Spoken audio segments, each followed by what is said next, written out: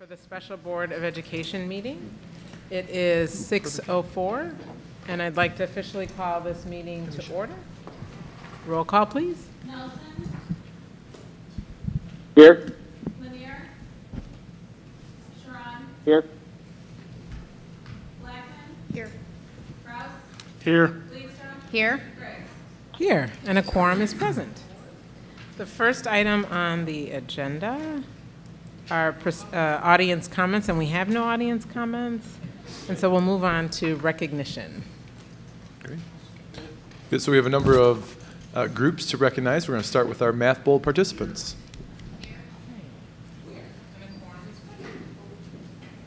I can hear myself. I don't. Somebody's watching. Oh, okay. Somebody's streaming somewhere. Outside. Oh, okay. There we go. It's all good. Oh, that's you now. What's that? I can hear you now. Oh. It's the recording. Leonard. Oh, it's that laptop. Gotcha. Leonard will. Thanks. Here he comes. There we go.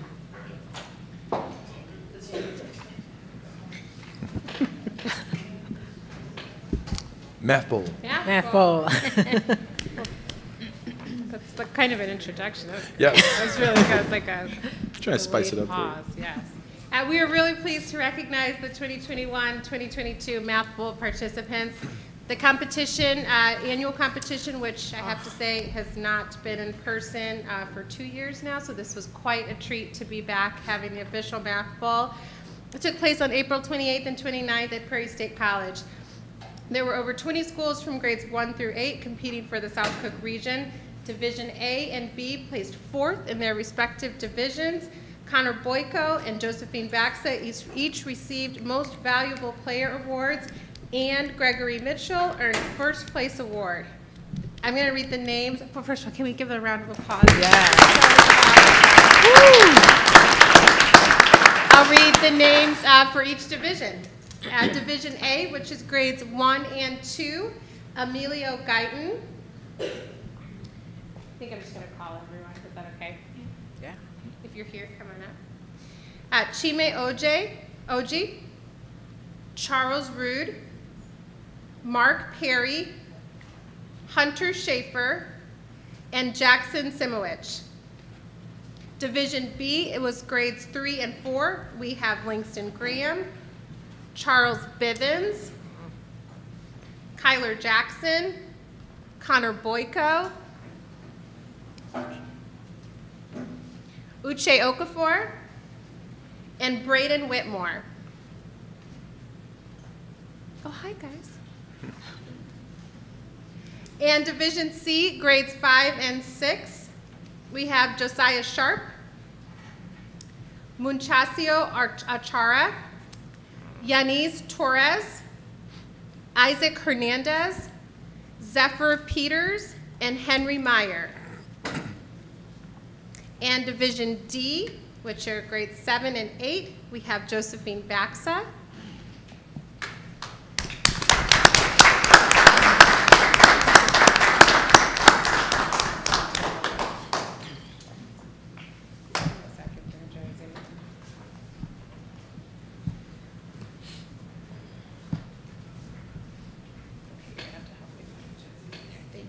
Makai Fox, Alexander Pajeu, Gregory Mitchell,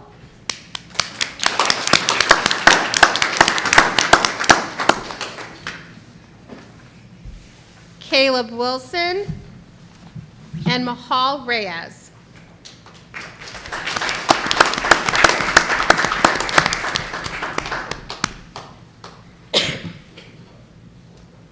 Okay, I think we've got theirs here. There's Josie and Greg. There you go. Pictures.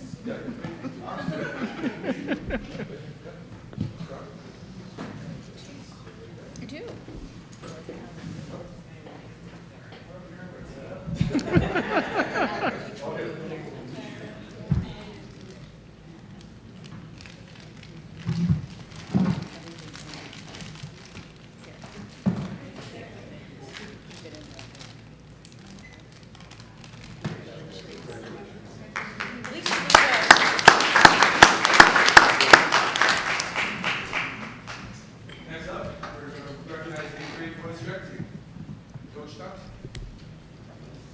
We had Thompson and Butler. You snuck in there. Good evening. Good evening. Hey, hi. How's everyone doing? I am pleased to be in front of the board. We had an amazing season of youngster scholar athletes. We worked hard from day one. We had a goal to have success not only in the classroom and the track, but also in our personal lives.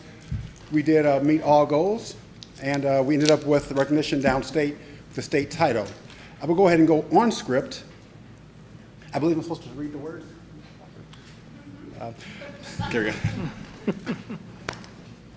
The Parker Junior High School 8th grade boys track team placed first at the state meet held on May 20th and 21st, 2022. Team members include Joseph Blissett, Stephen Brown, Caden Dixon, Miles Ellis, Xavier Haynes, Ethan Jackson, Jameer Ratliff, Taj Scott, Courtney Smith, Michael Tillman, and Moses Tulliver. The team was coached by Joseph Butler, the tall guy speaking, Katie Garland, Daryl Thompson, and Coach Bennett. Individual highlights include, before I go to the individual highlights, we also had some ladies make it downstate. I'm not sure where the camera's at, so I'm going to, so some of y'all. Oh, hey. We had Janelle Robertson go down for the 200 meter dash as an individual. We had Kayla Collier go down for the long jump, as well as a member of the 4x100 meter relay team on the 8th grade level. Janelle also ran the 4x200 relay team for the girls, 7th grade girls. Also on the 7th grade girls team was Mrs. Zoe Ratliff, Aubrey Haley Jones, and Chloe Daniels. That was our 4x2 relay team that went down. The 8th grade girls led off by Cameron Turner, handed off to Kaya, who gave it to the young Kayla Green, brought home by Miss Peyton Butler. What an amazing last name, not on purpose, but it's just is what it is.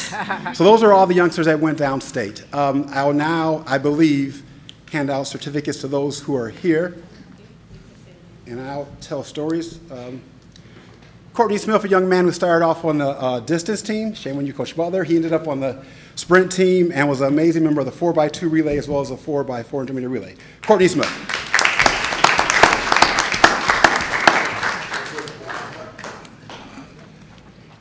This next young man has a wonderful first name, Joseph. Joseph Blissett was a member. He was a long jumper who went downstate in our 4x100 meter relay team.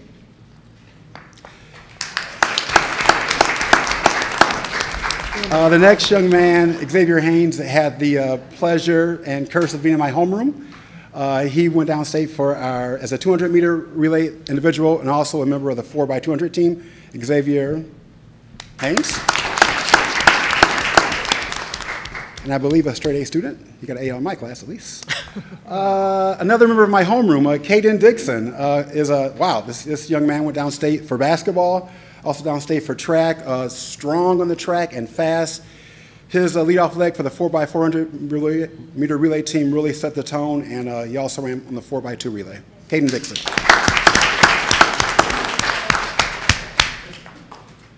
The second to last gentleman was, I believe, one of Parker's first athletes to go downstate for cross country, basketball, and track. Jameer Ratliff was all-state in the cross country. He was a member of the 4x400 meter relay team. He ran against a sprinter. Jameer kept up with him, kept us in the race. Just fantastic in the classroom and on the track and in the field. Last but not least, maybe the best, a legend, along with Jameer and the others, is a young man. I won't say his name. I'm sure you know it already. He was rated #1 in the 110 high hurdles. Took third in that event. He was ranked, I think, #3 in the 400. Came roaring down the stretch to be state champion in that race. He anchored the 4x200 meter relay team from 4th place to 3rd place, and took the baton in the mile relay, the 4x400, in 2nd place, and just leisurely said, "Hi, my friend, I'm going to go ahead and pass you and win this race." Miles Ellis.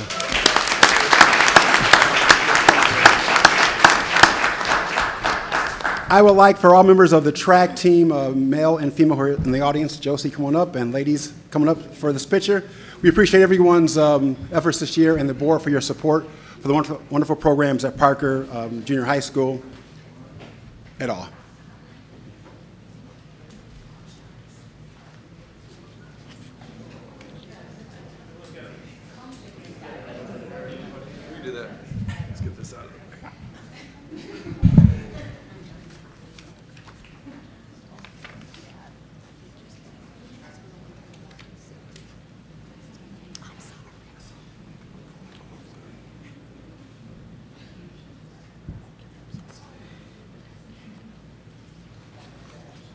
Ladies and gentlemen, thank you for a wonderful season.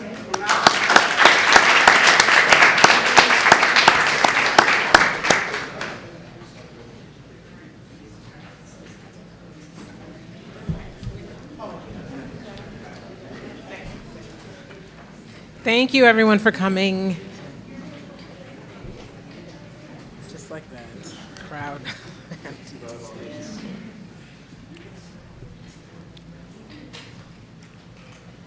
Oh, you're by yourself over there. Again, but my chair is, Take Janelle's chair. Is it shrinking? I need to work out with you. Apparently. We do have one additional recognition tonight. I do want to say congratulations to the students and staff at Heather Hill School for being recognized as the Capturing Kids' Hearts National Showcase School. Heather Hill is one of 377 schools in the country to receive this designation for their implementation of Capturing Kids' Hearts and their focus on connecting with kids in meaningful ways to create a great school environment. Congratulations, Principal Holland. Get a certificate.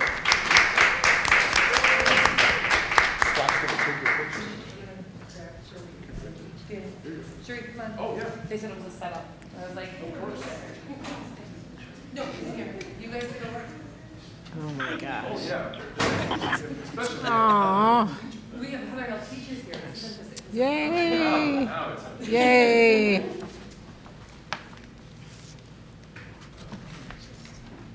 No, They blocked you.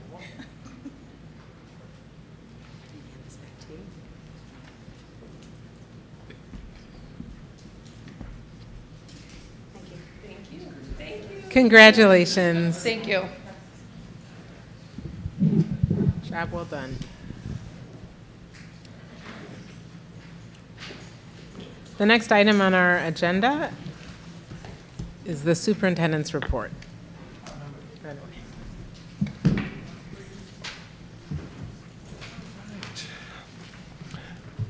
Well, hello again, everyone. I hope everyone had a great Memorial Day weekend, that you were able to spend a few moments kind of remembering the military members who made the ultimate sacrifice for our country over the Memorial Day weekend and holiday.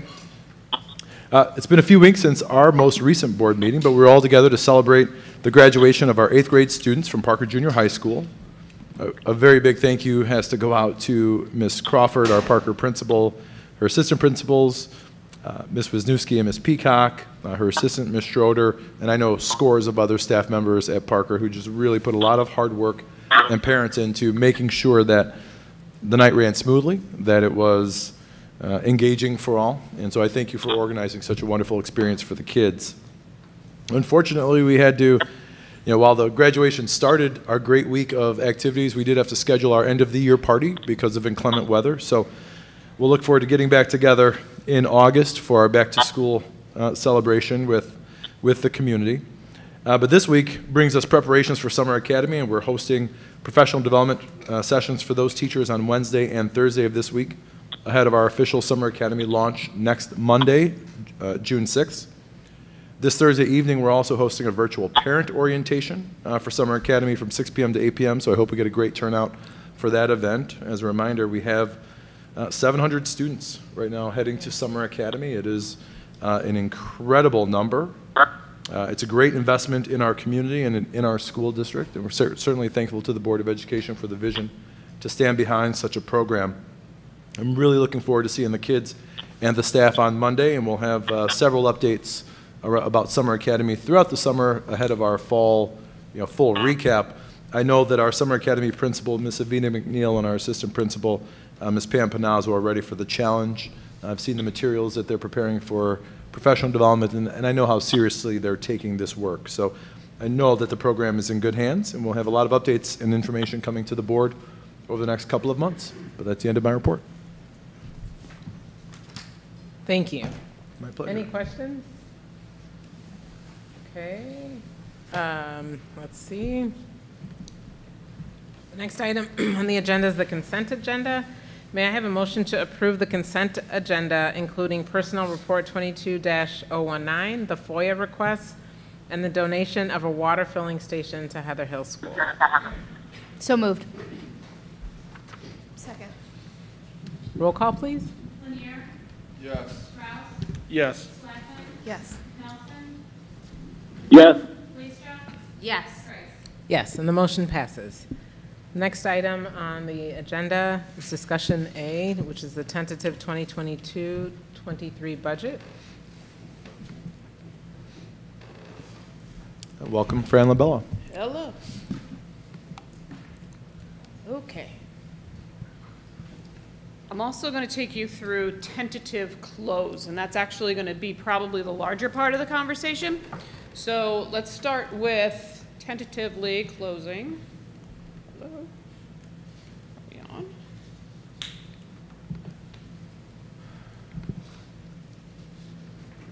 Court, are we? There you go.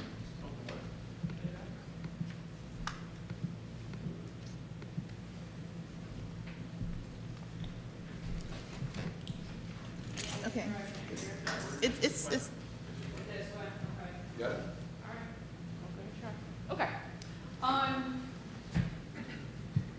So this is where this is going to take some getting used to. I walk.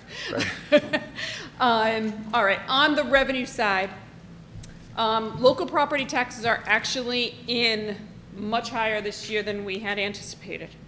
A huge part of that is from higher collections for the current year. A second part of that is a lot less property tax refunds than we've seen in the last couple of years. So the combination has been a good one. We are positive to budget by almost $1 million, about $900,000.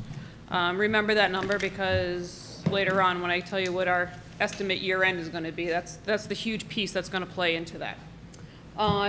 We still have an overall collection rate of 94.4% on the 2020 levy, and so far we're 45.5% in on the 2021 levy. Okay, and again, that includes there's about $435,000 in prior year refunds. So that's $435,000 going the wrong direction, but that is lower than the $558,000 that we had last year. And I'll show you a slide later on where you can see what our trend has been. Our state revenues, right now we're actual to date at about $8.4 million. But when we see the May and the June, and plus the property tax relief grant we should see in June as well, we should get to that $10 million. That is our estimate. Click it, Court. You're going to have to drive. So here's that chart I was talking about. So if you take a look at those second, prior, plus, and so on, that's really where we've been seeing those great big dips in the refunds. You can see 2019 was huge, and they've been kind of leveling back off again. We still have a decent amount of refunds, but they're significantly better than the levels that we saw in 2019 and 2020. On the federal side, right now we have about $3 million. That includes about $1,912,000 from COVID funds. We probably will not see much more federal monies come in until after the close of the fiscal year because the next round of expenditure reports, a lot of these grants are given to us on a reimbursement level. So once they're expended, then we send them a report and they send us monies back. So the next reports aren't due until July for the close at June 30. So this is probably where we'll end the year, maybe a few $1,000s higher based on some smaller grants that come through. On the expenditure side, okay, you definitely have clicked a few. Okay, so let's go one more back, Court. One more back. There you go. So for year-to-date total, right now we're budgeted at 37.2. We actually have in 35.3. I believe we're going to be coming pretty close onto budget, if not a little bit higher, based on local revenues and where we are with the state funds coming in. So that should bring us, like I said, at about that $38 million mark at the year end for revenues. Okay, cool. On salary side, We have budgeted $20.5 million. Right now, we're actually spent at 16.5, but remember, we run a whole bunch of summer payrolls at the end of June. So you are going to see that. We're expecting a positive variance of about $500,000, 400,000, give or take. But I need to, some of that 400,000 may be eaten up by summer school because it's a much larger program than we've run in the past. So we've already blown that budget on salary. So I'm going to have to adjust that budget some. But within that 400,000 variance, I'm going to be able to pay for it within your current budget. It's just going to be shifting monies around. Back one step. On the benefit side, again, we have a lot of payrolls that still should be run. We are at $3.8 million, and our budget is about $5 million. I am expecting about a $500,000 in a positive variance there. Okay. Now, for services, our budget is $6.3 million. We actually have spent about $5 million. Again, we're probably at about a $500,000 positive variance on this one. On the supply line, we have $2.6 million budgeted. We have $2.1 million actually expended. We'll have some supplies still trickling in these last couple of months, but we'll be on the positive side on this one as well. Capital outlay, we had budgeted $1 million. We've actually spent $921,000. We are in the process of completing the Flossmoor Hills Pre-K playground. If you haven't been by Flossmoor Hills, the equipment is actually in. We're just waiting to pour the surface, so that's very exciting. So we will have some expenditures coming out. So we should be at about where we budgeted on capital outlay for the year. On other objects, a lot of that it's our bond and interest payments, and it's special education for students placed outside of the school district. We had budgeted $2.9 million. We're at 2.4 right now. I figure we're going to come pretty much right in on budget on there. On our non-cap equipment, our budget was $218,000. We're actually at $456,000 right now, which is an unfavorable variance of about $250,000. This is mostly for, remember, we purchased Chromebooks that the state is then going to reimburse us for. So this looks like a negative, but we'll actually get the money back. We'll have a reimbursement there. So for a total budget of $38.6 million on the expenditure side, right now we're at $31.4 million. I am expecting that this year will come in at about between $1 and $1.5 million to the positive, and most of that being from the additional revenues from property taxes, the less refunds that we've been seeing. So this is a good thing for us this year. Okay. So now let's talk about the tentative budget. These are just revenues. On the estimate for 2022, this is what we kind of just went through, where we expect ending this year. In your next year is your tentative budget for 2023. We are anticipating property taxes to be pretty flat. That was anticipated. That's what our intention was. Remember when we put on CPI, we let property tax relief grant expire, then we put on the new property tax relief grant with the intention of trying to keep taxes relatively flat from last levy year to this levy year. After that, this next year, you're going to have a 5% CPI. So I have put a 5% CPI onto that property tax levy, and then moved back down to about 3% levy thereafter for forecasting. Okay, now these are all decisions we're going to have to make, but those are the assumptions built into this tentative budget. On the other local revenue side, that's just really a lot of miscellaneous things that actually, add up to $1 million.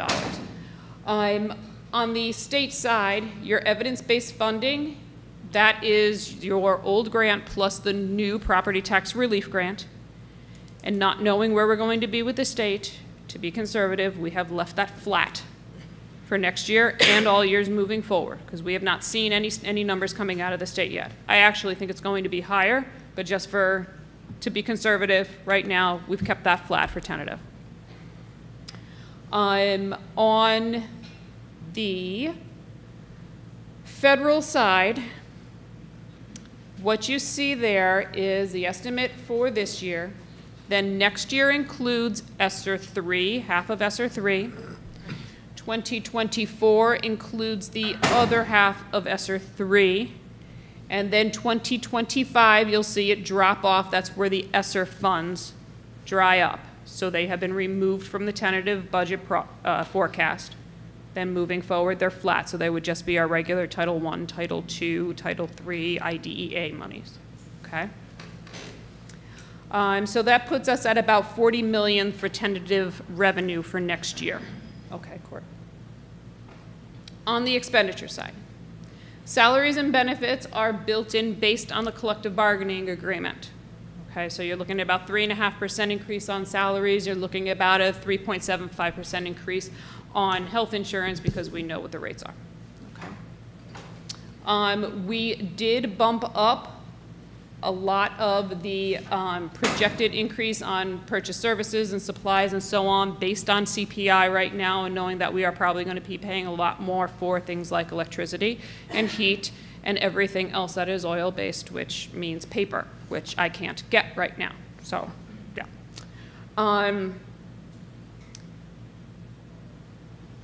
It's coming in at about a $40.3 million of expenditures. That includes the capital outlay for the playgrounds that are to be done this summer, as well as the asphalt projects over at Flossmoor Hills and Heather Hill.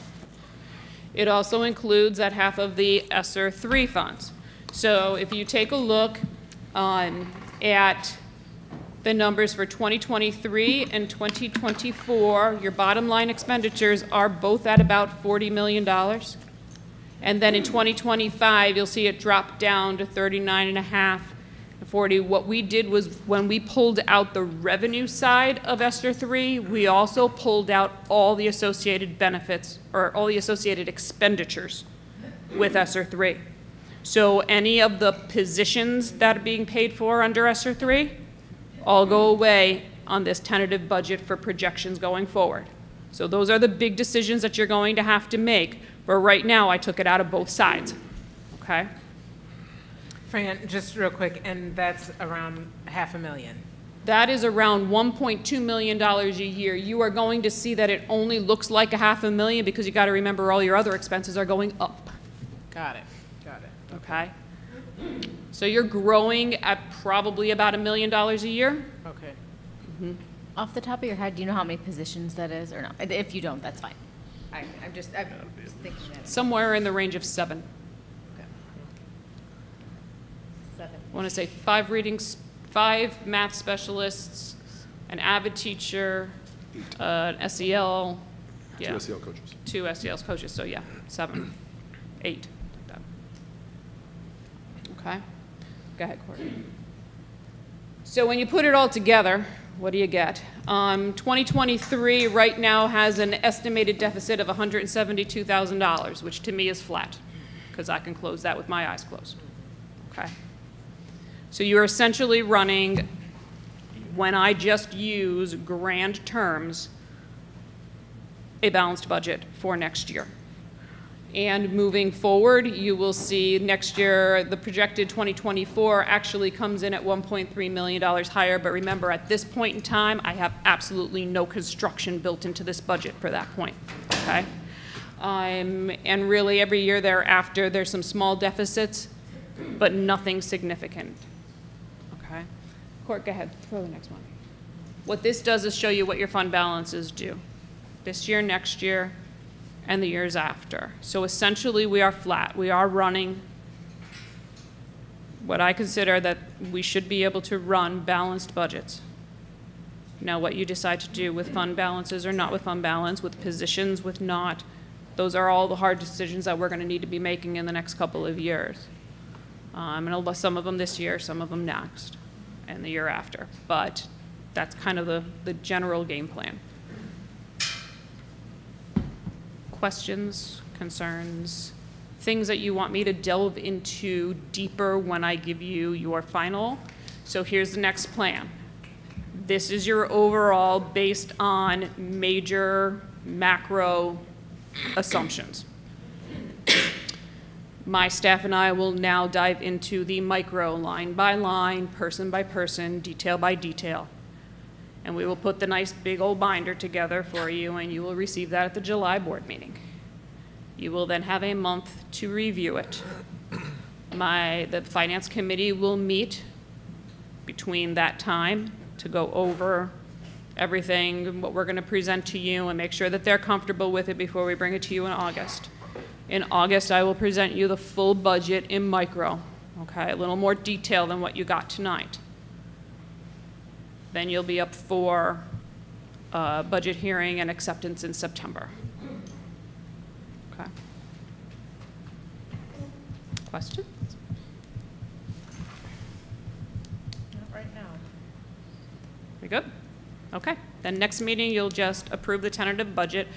Really, all this does is give us the ability to continue to spend money, which means salaries and benefits and the things that we need to start getting the next school year up. And the formal budget will be approved in September. So I guess it's not a question, but it's just something I'm thinking about, that eventually I want to see how it plays out. What happens if we want to keep all those positions and all the bells and whistles from ESSER? I can absolutely start running you some idea. What I was going to do is put kind of a below the line ideas of all the things that you've been paying for that would go away with that funding. Yeah. And I can give you an idea of money, and then that'll just be a negative to the bottom line. Okay. And that'd be simple to do. We'll bring that back. Okay, thank you. Yeah, that's helpful. Yeah. Definitely. Okay. Thank you, Fran. Thank you. I'm not going anywhere. Nope. Oh, okay. All right, next item, Long Range Planning Committee.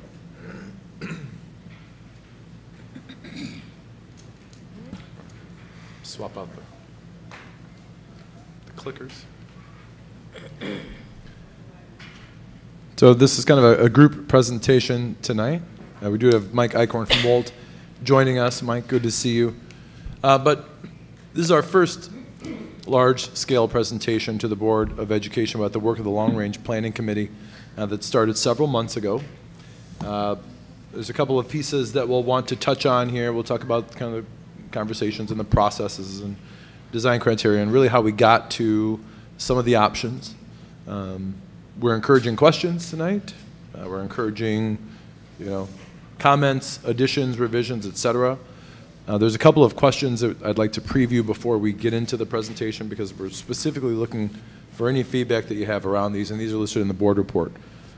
But really, it's focusing on ideas if you need any additional community input, the specific questions that the board has regarding funding, financial models, things that we can send to the finance committee as we're working through this process. If there are other priorities that we need to consider that aren't up here, or any additional projects, et cetera. So any feedback on this is good feedback. There's still a lot of work left to be done, but at this point it's probably prudent to come to the board to have that initial conversation. We started with our strategic plan and our portrait of a graduate. Oh, thanks, Scott, for fixing that. Maybe you just want to hit 2 forward.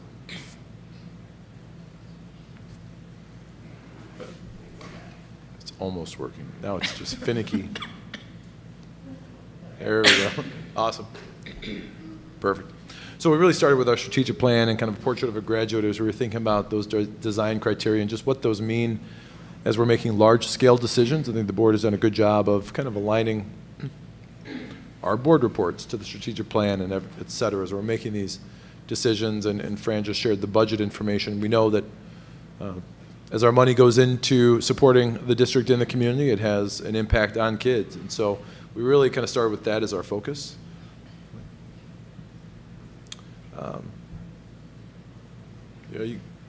Yep. So just this kind of recaps the presentation. I'm not going to go through that, but in a moment we'll hit on those design criteria. We'll get into, as I mentioned, the different models. Mike, you can go forward to the next one. And we'll talk about where we landed on general committee recommendations and just what it's going to mean as we're doing the work.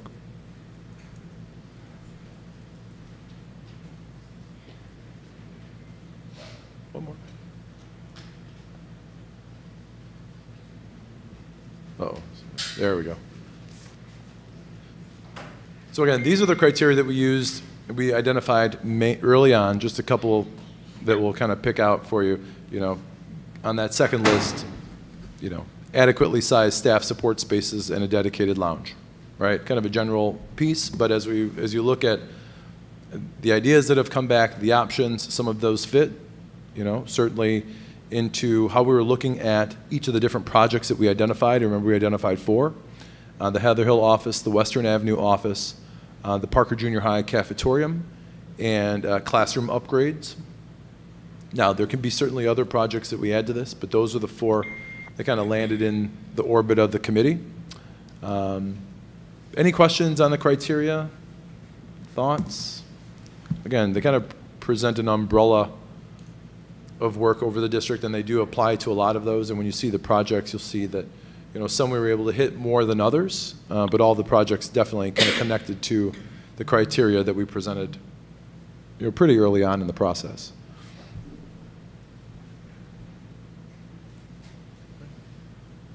Yep. Great. That's good. Mike, is this still me, or are we kicking over to you on this one? These are the different criteria. You can keep going. Oh, this is me. All right, perfect. So we talked about, if you remember, we have 2 plans. We have our facilities maintenance plan, which is all of the work that has to be done. It's roofs, boilers, all those different pieces. Kind of comes down to life safety and code compliance.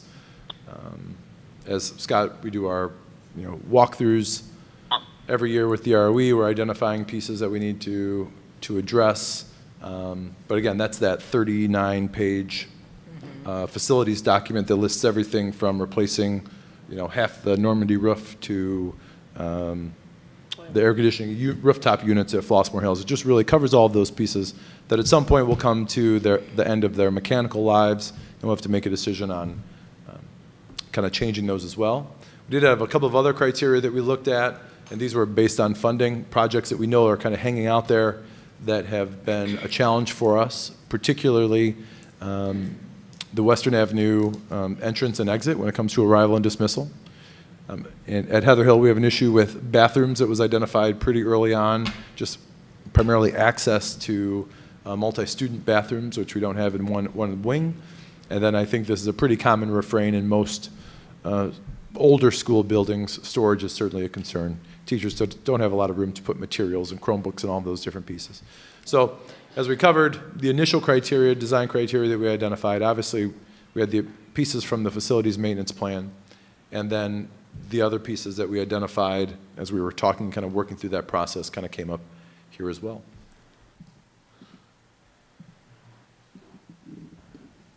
Still? There we go, Court. You can drive, Courtney. Perfect. And then finally, as we kind of got into looking at classroom pieces, we talked about this is the kind of the classroom upgrades, the lighting, the flexible seating, changing flooring pieces that'll exist. If we do have additional funds to look at flexible seating and what that looks like in the various spaces, whether it's building out and revising and renovating other areas in the school, certainly looking at the classrooms as we have seating and desk replacements that are coming up in the future. And then we will have to make some decisions on the renovation and upgrade side as we think about what is that basic classroom that we want to guarantee in every building. Right now we do have some smart boards. We have a lot of smart boards. I don't mean to be kind of limiting there. We have mostly smart boards installed in our classrooms. We do have projectors, but again, it's making commitments on, as those smart boards fail, are we going to refresh them? Are we going to provide the training? Are those going to be a great tool for us? Sound systems, all those different pieces. And again, it's all money dependent. And so as we're talking about the different projects that we'll see tonight and how those get prioritized, there's a financial cost, and we know that we cannot do all of them. And that's why this plan is so important, because we'll have a list of things that we have to do. We will have our list of things that we want to do, and then we'll have a list of things that we could not do yet, but we want to plan for those. And I think that's the value of having a clearly identified plan and process. It'll take us out 5 or 10 years. We can continually check in on it. But also, as we're making decisions about staffing positions, other large expenditures, we can kind of keep in mind those other projects that we want to accomplish in order to improve the schools. Great. Just one other piece here that we've identified. Actually, not two more. Yeah, one more. On the programmatic side, we've talked a number of, I know that we've talked here, we've certainly talked at the buildings, particularly hitting at Parker Junior High and the setup of the kitchen, but also the larger issue is the lack of kitchens at the elementary schools and the impact that that has, well, on our food service vendors, but ultimately on the quality and types of food that we can provide to our students. Since we don't have kitchens at the buildings, we're limited on the number of vendors who will actually bid for the services, and when that happens, we're kind of stuck with what can be provided, and I think we have a hard-working partner to provide our food service, but certainly as you have more competition, there's an opportunity to look at different offerings, not only for the students, but to take care of breakfast, lunch, etc. Thank you. Okay, so then you come to your 10-year long-range maintenance stuff, what I like to call, the not sexy stuff. Nothing exciting. Go ahead, Court.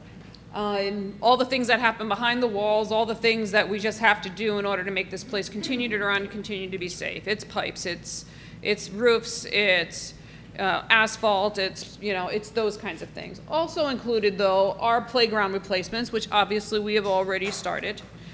There's a lot of things you're going to find in here that we've already started. The parking lot asphalt improvements, obviously we're doing a huge, asphalt repair work at Flossmoor Hills and Heather Hill this year. On top of that, we continue to do our seal coating on an every other year basis, all the things that we're trying to do to extend the life of some of the things you're going to see in here. You are going to find, though, that a lot of the items that are in that big thing do fall under life safety. And so we will use life safety funds for those, but we'll kind of get into that in the next slide. I just want to point out that there is a lot of work in here. Our buildings are not young. And additionally, the work that you see there and in those numbers does not include this building. So it's really is probably a little larger than what you're seeing up there, although there are some things that are going to come off, like we already said, parking lots, some asphalt. There's some things that at the time of the facility, we've already started making some improvements with our funds. So keep in mind, this list continues to be fluid, and I think we need to keep that in mind. But it is at least about $11 million over the next 5 years, about 18 over the next 10. Okay, go ahead, Court.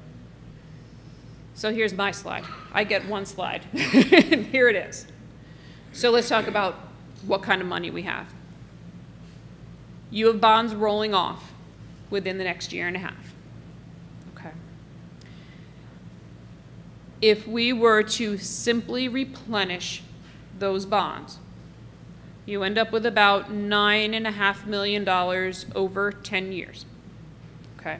The largest you can go over is 20 years. I don't recommend you going to 20. I don't even recommend you going to 15. And my example is going to be, how old do you think that the new addition at Parker is? Most people tell me, oh, that thing's at least 20 years. No, that thing is as old as those bonds are. And they haven't rolled off yet. And already we're looking at it like it's a relic of the past. So I would not recommend you bond out further than 10 years, because in 10 years, you're going to want to do something else. And you won't have the funding capacity to do it. So you can put on bonds to replace the ones that are out there, about $9.5 million. Additionally, every year we levy for life safety. There is a fund out there, life safety. The only thing that we can use those property tax dollars that we levied for that purpose is for that purpose. We'll have about $2 million. That life safety survey is up next year. Next year? Next year. That we'll be redoing that life safety survey.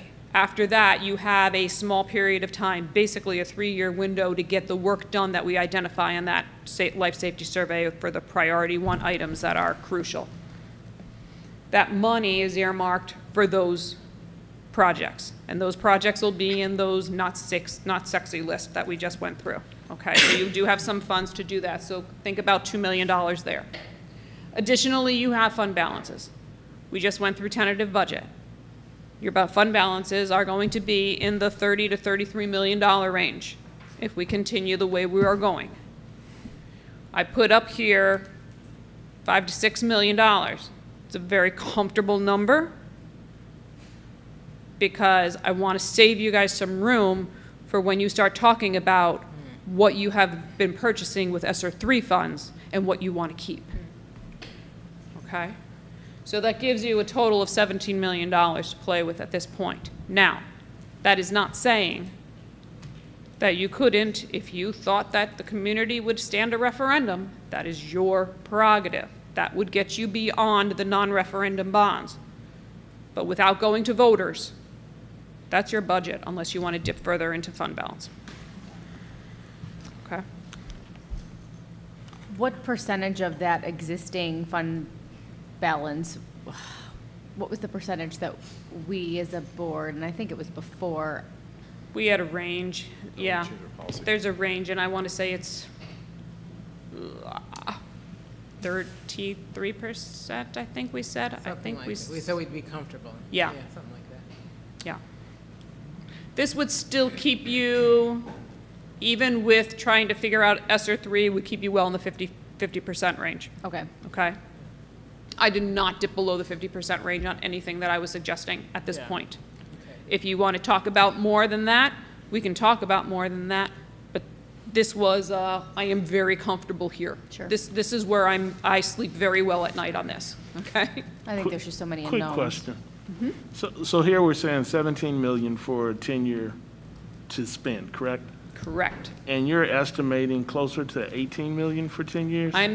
We're saying on that life safety now, well, it's that list that we got from EMG, I never get the letters right, from EMG.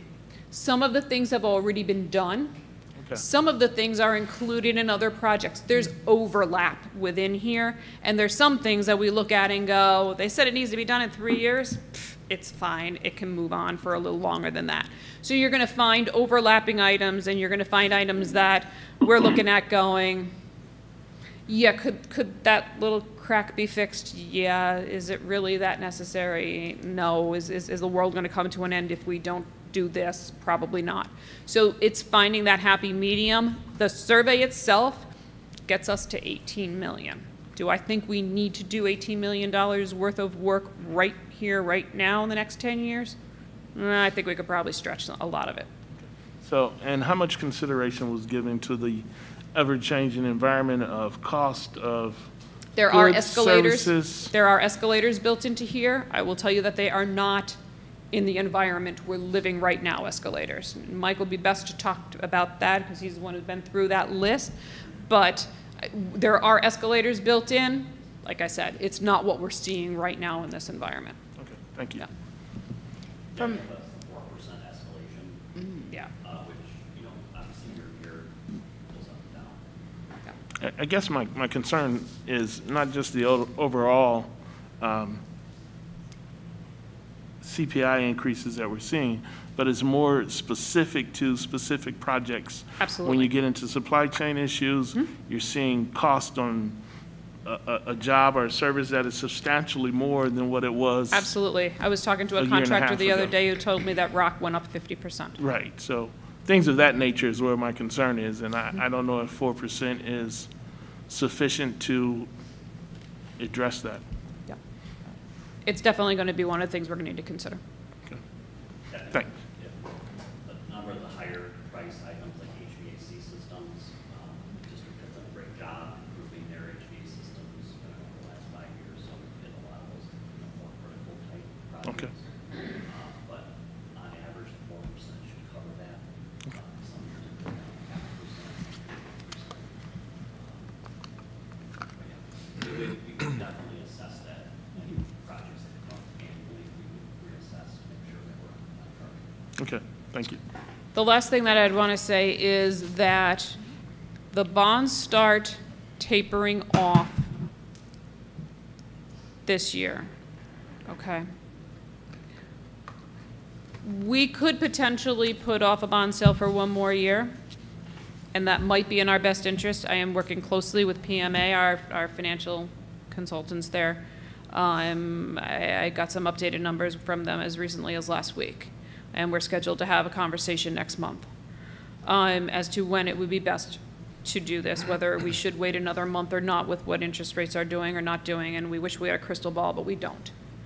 But if we were to sell this year to put on for the next year's levy, you would pretty well have to make a determination that you wanted to sell this year by October in order for us to do all of the pieces that are required under statute and to have the information ready to go to the Cook County Clerk's office in order to have those bonds put on for that levy year. So we have to have that filed with them by March 1st of next year, and there's a whole timeline and things that have to take place. So you're going to have to probably have a decision made by October of this year if we're going to go out for sale on bonds this year. I would absolutely recommend that we did the same way we did last year or last time, which was a competitive sale. You still have a very strong bond rating, and I anticipate you will continue to have that bond rating because you do have good fund balances, and Standard & Poor's love those fund balances. So I expect that we will maintain that bond rating. So a competitive sale definitely would be in the district's best interest. Okay. In 2019, we updated Board Policy 420 that put the range for year-end fund balance at 30 to 50% of annual operating expenses. Thanks. Thank you, Fran. The committee has done a tremendous job, a lot of work over the last months or so, pulling together a lot of data about the existing buildings, walking the buildings, tours, meeting, and really looking at how to align the facilities with the vision and mission of the school district, and as well as the needs of each of the buildings.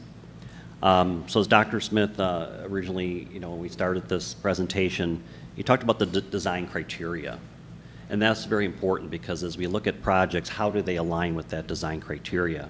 So the criteria such as the four, really, the community identity, site and safety, classroom modernizations, and programmatic offerings. So each of these projects start to address those criteria that the Long Range Planning Committee developed.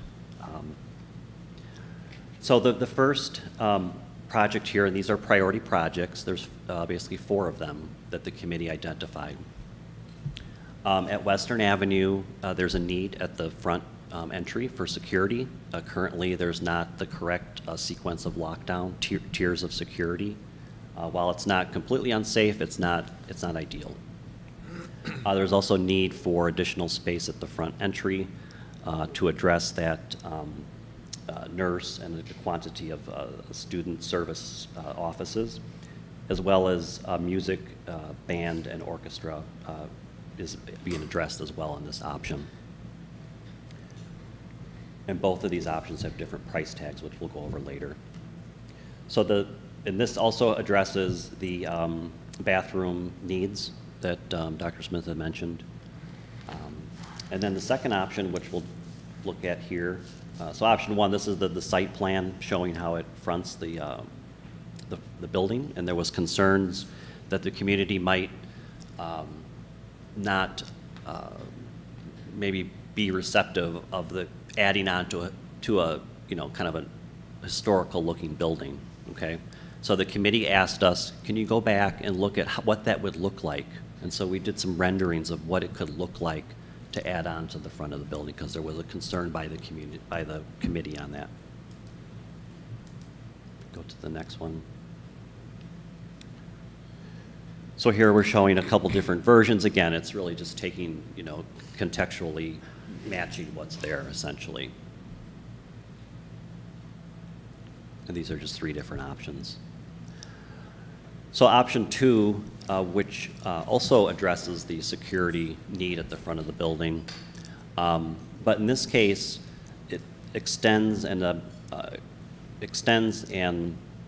renovates the main office into an existing classroom at the front of the building. So this one you would not have to add on to the front, but you do need to add on to the back of the building. And also by adding on the back, you're obviously taking up more real estate to the back of the building. So that would be a if you were to compare the two, that's how you compare them. One is, you know, taking the real estate in the front, and then the one in the back, which is currently recess space. So are those options 1 and option 2? And then how is that different from 1C and 1B? The one A, B, and C is just the front of the building, the different, if you could go back to that.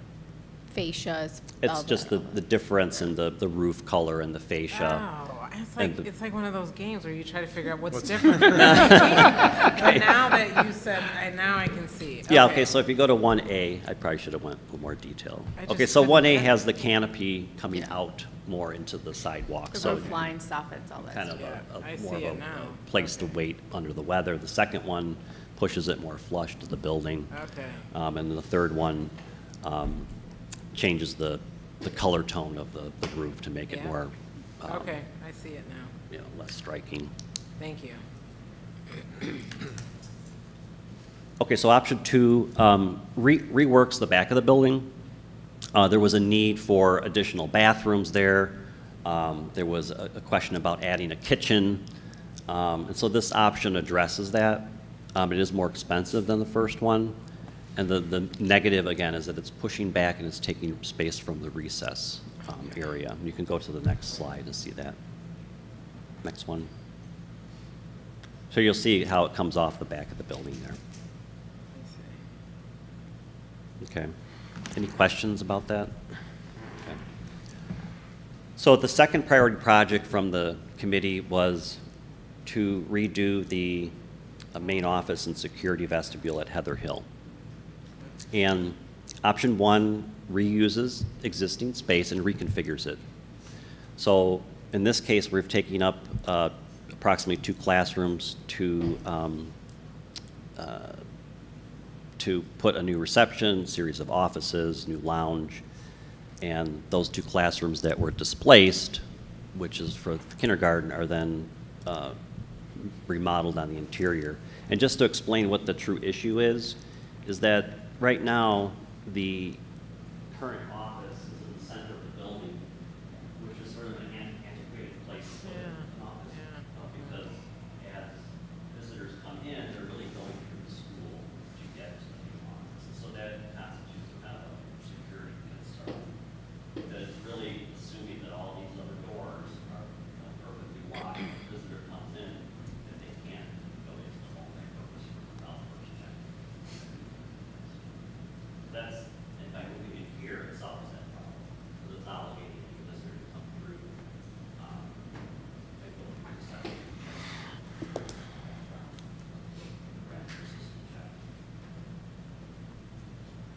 Okay, so that's the main concern at this building is the security. Okay. All right, the second, and this is just a detailed view here. Option 2 addresses the same need of security, but instead of renovating and taking a classroom, it's adding on to the front of the building. So it's a net gain in area. And it's also allowing for better visibility for reception to see, drop-off area here. Again, here's that vestibule, it's like a man track, if you will. Again, the building. The existing office here gets renovated to work small group conference space, and then the 2 existing kindergartens, one of them gets enlarged to currently there's one bigger and one small, so in this case they're all the same size. Okay, so those are the 2 options at Heather Hill. Meet the same needs, but 2 different approaches. One adds on to the front, gets better supervision, has a little more of an identity, because there's kind of something new there. The other one renovates on the interior and moves the kindergarten rooms to the center of the building. So tonight, we're not asking the board in any way that you have to choose which option, 1 or 2, or but it's just to show that there are options. Yeah. Okay. And then the third priority project really stemmed from creating something that everybody in the district could have access to create that equity across the district. And at Parker, There's a concern there in the cafeteria, again, with safety between the cafeteria and the servery. The servery is too small. So this solves that problem, as well as what Dr. Smith had talked about before, that each of the schools don't have adequately sized kitchens. They really don't have kitchens. And so this option here creates a central kitchen from which the food can be distributed to each of the satellite schools. So this is a proposal for the cafetorium addition at Parker Junior High. So it's providing a performance space, drama, music, centralized kitchen, a new servery, which addresses the issue for serving the kids' health and well-being, and also provides for flexibility for physical education and a new lunchroom. Okay, and again, back to what Fran had said, is that the funding is pending. Obviously, there's more here than you have current funding for, but these are the criteria and the priority projects that the committee is recommending. So here you just see a little more detail, the stage, the proscenium space, the cafeteria, which has a capacity of 360, which is adequate for the needs of the junior high.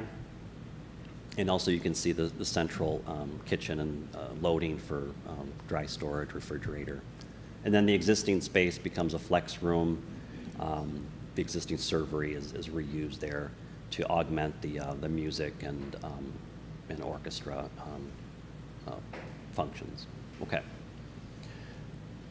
All right, and then the fourth priority projects are classroom upgrades, and there you can see the cost, $2 to $3 million.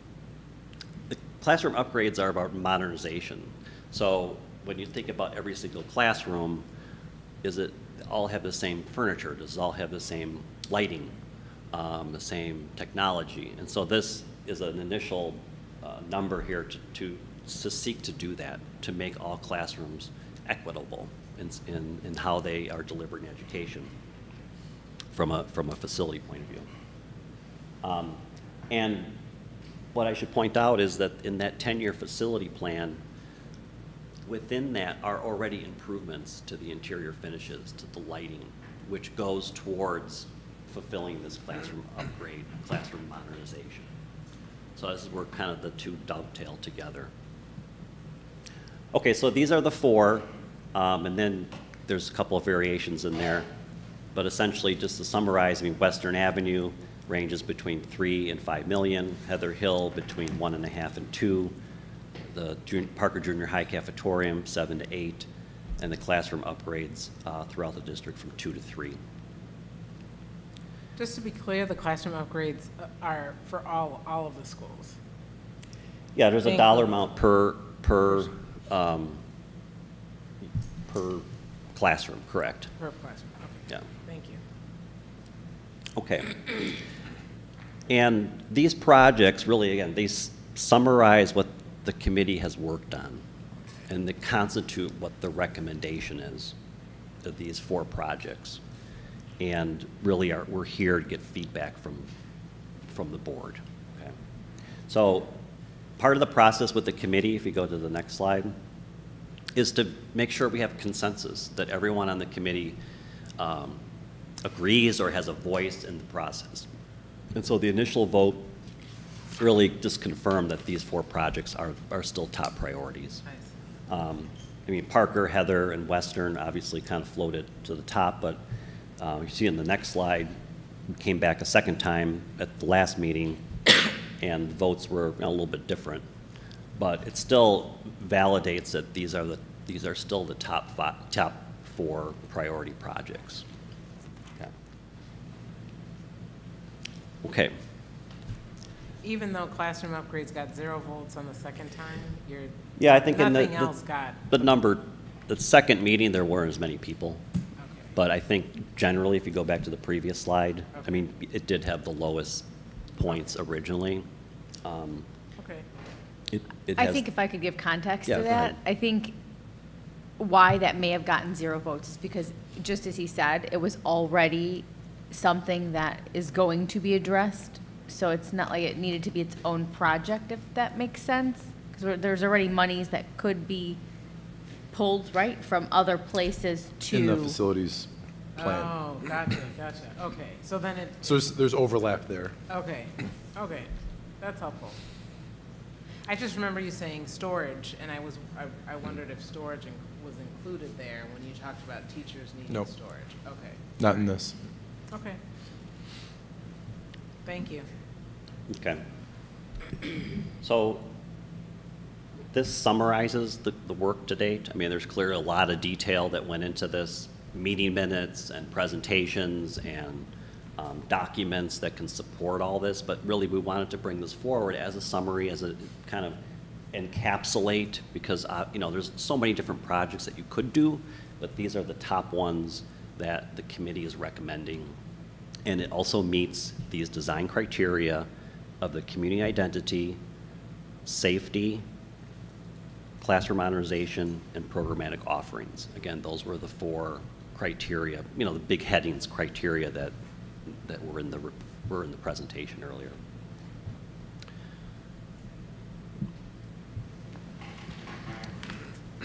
So tonight, based on what you've heard, what are your initial thoughts on the projects? And what information will you need to make a decision to prioritize the projects? I'd say these are guiding questions. Yeah, We don't have to go one by one, but certainly if you have thoughts on these questions, other things that came up, other pieces that you're thinking about, we'll take all of those. Will you remind us how the long-range planning committee was formed and who was included and what representation there was? Yeah, so we had parents, staff members, administrators. We have a committee member here tonight, so thanks for coming. Obviously, Wold and who else? Principals? Yeah, we have building principals, as I mentioned, classroom teachers, parents. And it seems I members. remember last. Non-student community members. Okay, and at some point you talked to students, I remember, or at least principals talked to students? That was on the playgrounds, on the Oh, playground piece. playgrounds, okay, okay. And you had these were the results of the voting that took place at 2 particular meetings? Correct, the last 2. Okay.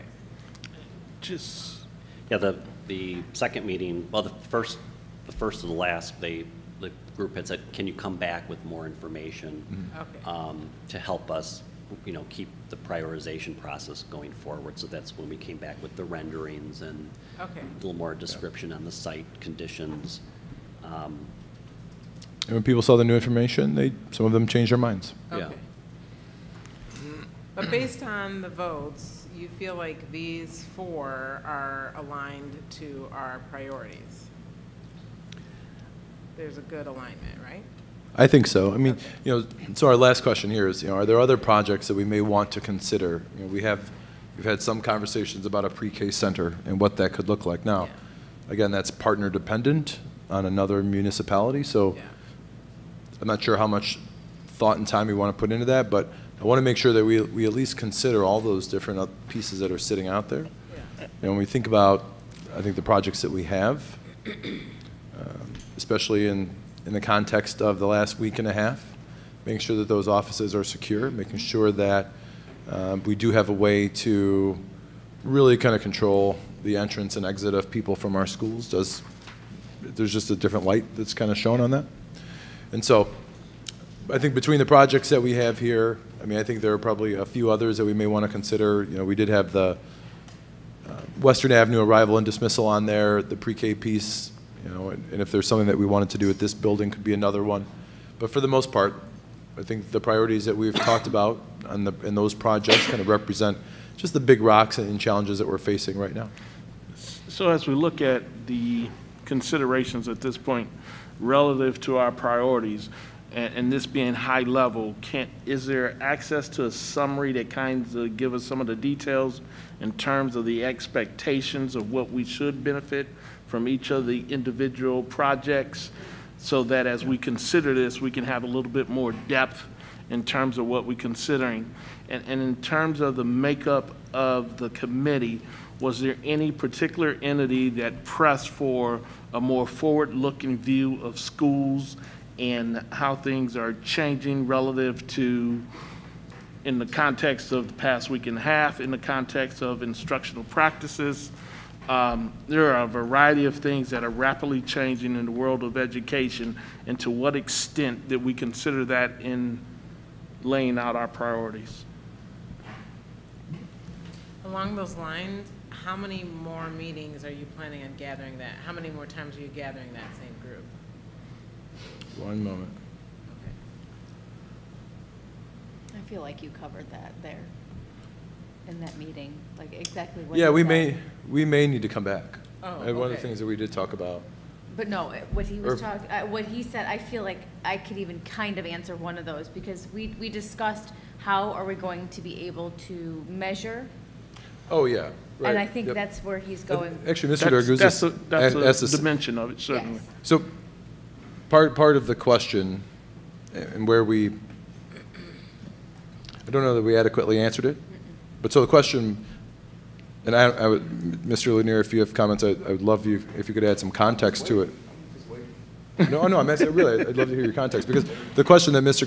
Darguzis asked was, for example, if we renovate the Western Avenue office, how will that increase student achievement?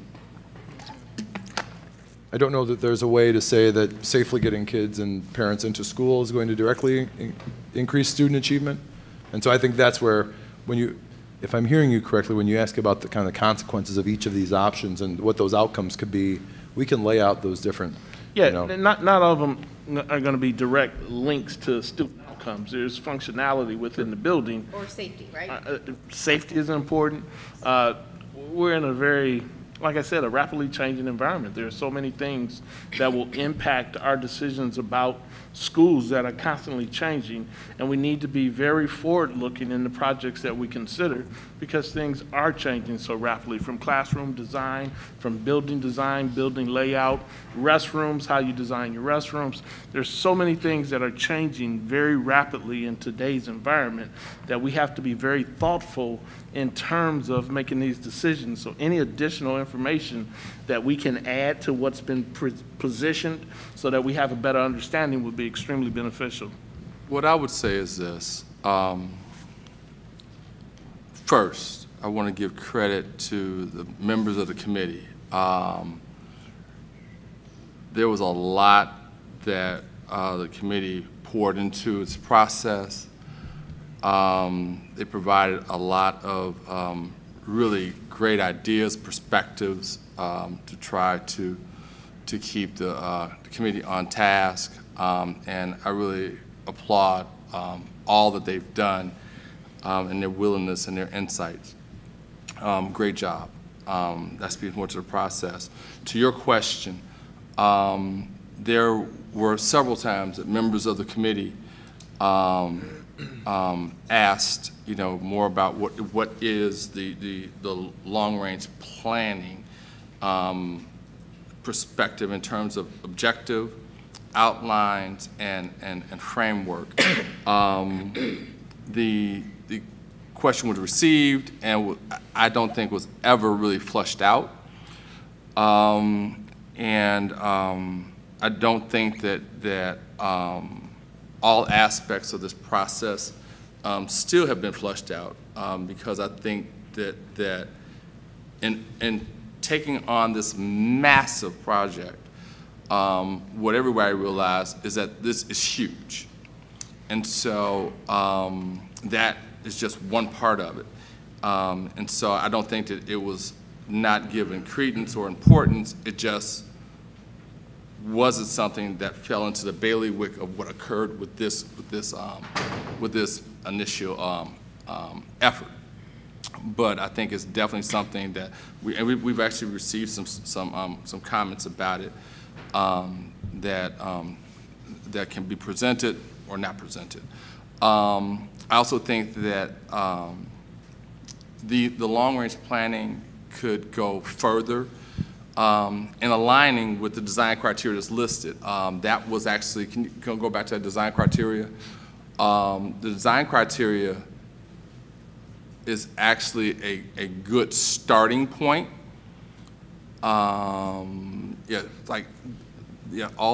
those are great starting points because when the committee did pull that together with the administration, it did so in an effort to put the children first, to put the community first, and to be consistent with the strategic plan.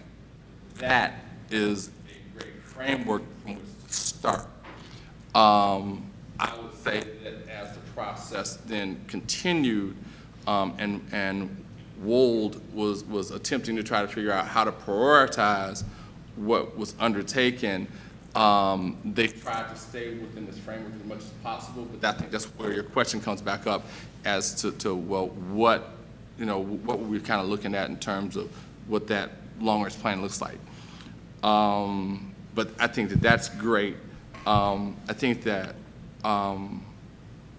what it did do, what we really should try to do, again, to your question, is try to identify the problem as a board and as a community, to try to come up with a solution as a board and as a community, and to find out, do we have, to Fran's point, funding as a board and as a community to do some of these things, and then what are the benefits. One of the things that the committee was wrestling with was, okay, if we do this, what is the direct benefit for children? If we do this, does that alter or change academics? If we do this, what does that do in terms of any reflection on staff or the building? So that was an ongoing wrestle that I don't know where we finally landed on, but it was an ongoing discussion. And I'm almost done with my point. The thing that I walked away with, and I've kind of spoken to this before, was that we're being presented as if this is a 10-year thing. I definitely think that this plan lays the foundation for something that goes well beyond 10 years. It can go 30 years or 50 years, because a lot of the things that the committee looked at were the needs of each of the buildings, and in my opinion, there needs to be some type of equity in terms of how we're going to look at it. So the fact that someone decided that there were only 4 projects to present, to me, does not encapsulate all the needs of all the buildings, and that, though, could become a very detailed and huge, again, thing to kind of look at, which is, I think, was why they asked the planning committee to talk. Some of those things, to me, and I'm just going to highlight just a few of them, I think that the thing that stood out to the committee was that Parker's current cafeteria, gymnasium usage just needed to be addressed, and that's how that kind of came out. But there was a long list of other things that Parker also needed. Security was a huge thing, which is why the Heather Hill issue popped out. And again, in light of what's occurred, again, to your point, recently, that was again highlighted. But some of the things that are universally needed to be addressed, in my opinion, that the committee I think also identified, was our music programs, our gymnasiums, our restrooms, our classroom modernization, our technology, which has kind of been presented. And then the fourth thing that again, I'm hoping gets somewhere presented down the road, but we kind of talked about it in terms of pre-K, is the early childhood program, which again was discussed as a priority, but again, it just, not that it fell off, but I don't know where it's at. So what I think in closing to your answer is that we need to hear more about how the process goes to the next steps, whether the committee meets again, reformulates, whether we formulate a committee that the board actually is participating in that can look at all the issues and then look at all the prioritizations.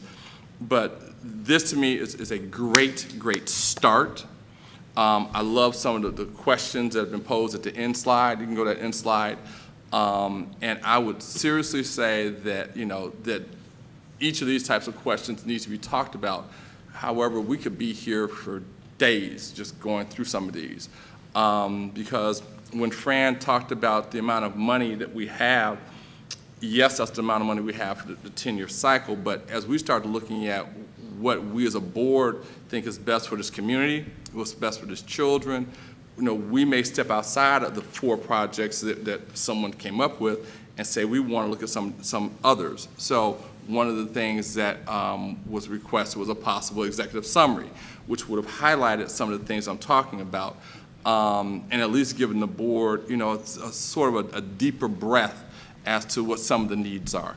And with that, I'll close. Would you like to respond? Can you clear, oh, go ahead. I have a question, though. Go, you I just want to clarify, because I heard David say someone. I was under the impression that what I'm seeing on slide 32 and slide 33 are votes based on the committee. It's not we're not wondering who, right? I'd like to speak to, Oh, okay. was kind of dumbfounded about the someone, but I'll start with my vantage point, because I also was a representative of the Board of Education in that committee. With that, I saw a group of amazing individuals from our community and our buildings come together and really dive into what improvements need to be made in all of our buildings. Unfortunately, we don't have a tree out here back with loads of money that, an infinite supply. So what the group did was go through and truly highlight all the things, our wish list, right? Like if you had an endless supply, what would you do?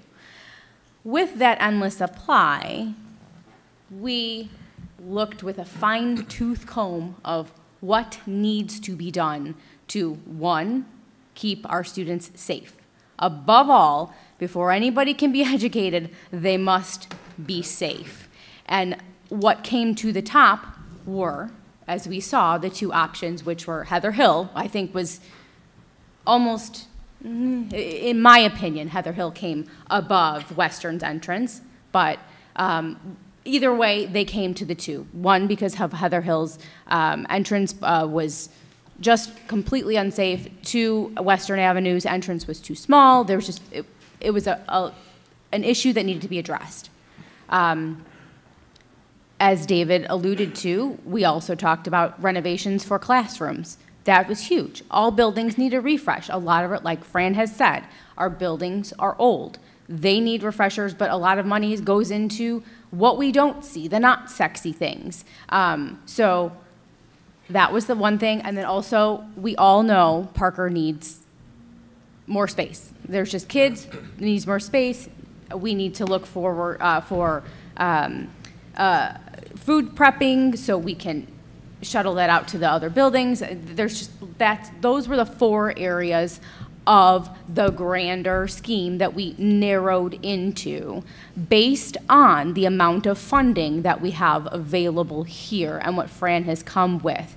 I think this is an amazing plan for a 10-year plan. I think if we wanted to go out, sure, we could say, we're going to knock down this building, we're going to renovate this building, and it's going to be a pre-K center. We can dream and dream and dream for all of the things, but for prioritization of safety and how to flow our buildings, these 4 projects were highest level in the entire committee. No, someone decided these on their own. Dr. Smith didn't go home and say, yeah, these are the ones, because in fact, he and I differed on many things of where we wanted prioritization.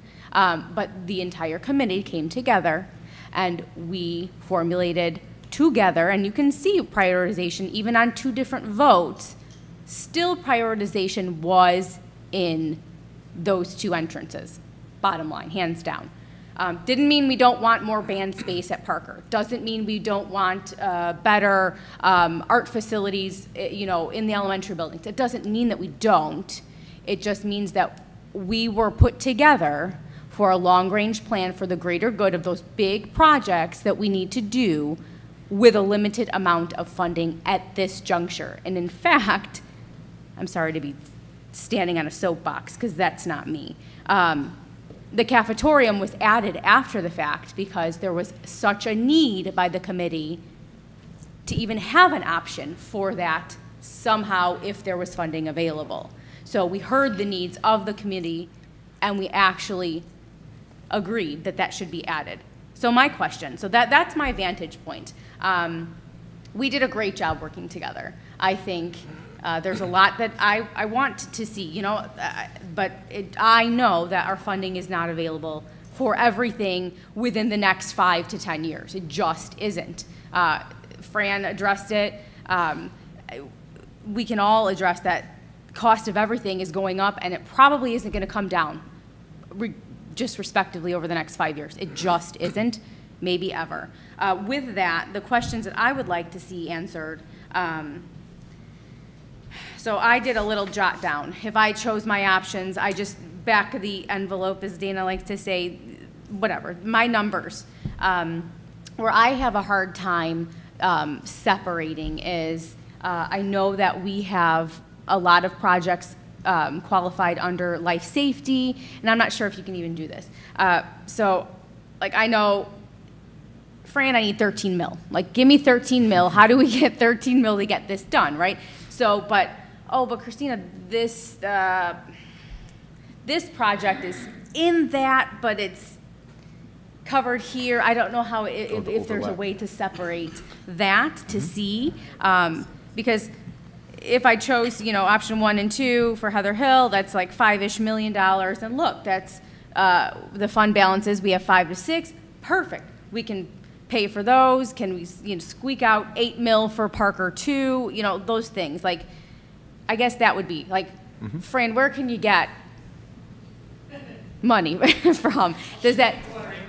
Yeah. Well, and that's yes. So. Some of it is going to be, honestly, in my opinion, we have to get a life cycle survey done so that we really can see where we're at on those projects, because that will determine whether that 2 mil will cover it or not. If that 2 mil covers it, really that frees up almost $16 million for each building. And that's amazing. So I just keep thinking of what Michael said about how can we quantitate or quantitatively measure all the things that we're doing here.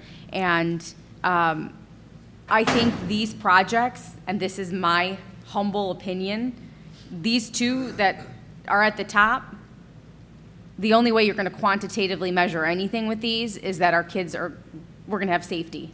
I think these are just safety. No one, are they going to be able to learn better if they're safe? Well, absolutely. So, yes, but this is literally a safety issue across the board, and not for that, safety first. Everything else comes secondary. So I don't know, Michael, if that answers your question. It goes a long way, and you actually demonstrate one of my concerns. As a board, we're in a position where we need to make some very significant and important decisions, and in order to make adequate and appropriate decisions, we need good information. And since we were not directly a part, and I'm saying those who weren't a part of the committee, we do need that insight. We do need that experience that you had, Christina, understanding what was driving those priorities and why you went in the direction you went into. So if there's a document, a presentation, whatever, that gives us more of a rationale for various choices, what considered, why we prioritize this, that will be beneficial, at least for me, in terms of being prepared to make a decision about something that's going to have long-ranging effects for our school district. So not that there's any second guessing the work that was done. The time and energy spent is greatly appreciated. However, to make solid decisions, you need solid information, and that's what I'm looking for. What are the expectations we have for these priorities? How will we know if these priorities lived up to our expectations? And did we have that forward-looking perspective, which again, I can't emphasize enough how crucial that is in education. There are things that are issues in 2022 that weren't very big issues in 2018 or in 2015. And just like there's issues now, we have to try to anticipate and consider issues that will come up in 2026 or 2027. So we just need the best possible information as a board to make those decisions. And a lot of that information probably was discussed within the committee. We need some type of summary of that. That's all. You know, to that point, I completely agree that the committee definitely saw the need to address safety. That stood out right off the bat. the committee also saw the need to address the Parker situation in terms of the cafeteria, the cafetorium, and all of that. And again, what I really want to emphasize is that, you know, we also need to find out what the community thinks about it, and get their involvement in this process also. The second major point is that one of the things that we've kind of done, which is why I go back to maybe we stop looking at it as just a 10-year plan, is we have now kind of fixed ourselves in a box where we say, okay, we have X amount of dollars to try to go ahead and do these projects. And so we force ourselves into looking at just this finite situation based upon money. Whereas what we should possibly do is expand that to say, okay, well, what are the priorities? And then let's look at, you know, if we don't have that money now, then maybe we have it in 20 years. And we start to prioritize that, whether it's with the facility plan, the life safety plan, all of those types of things.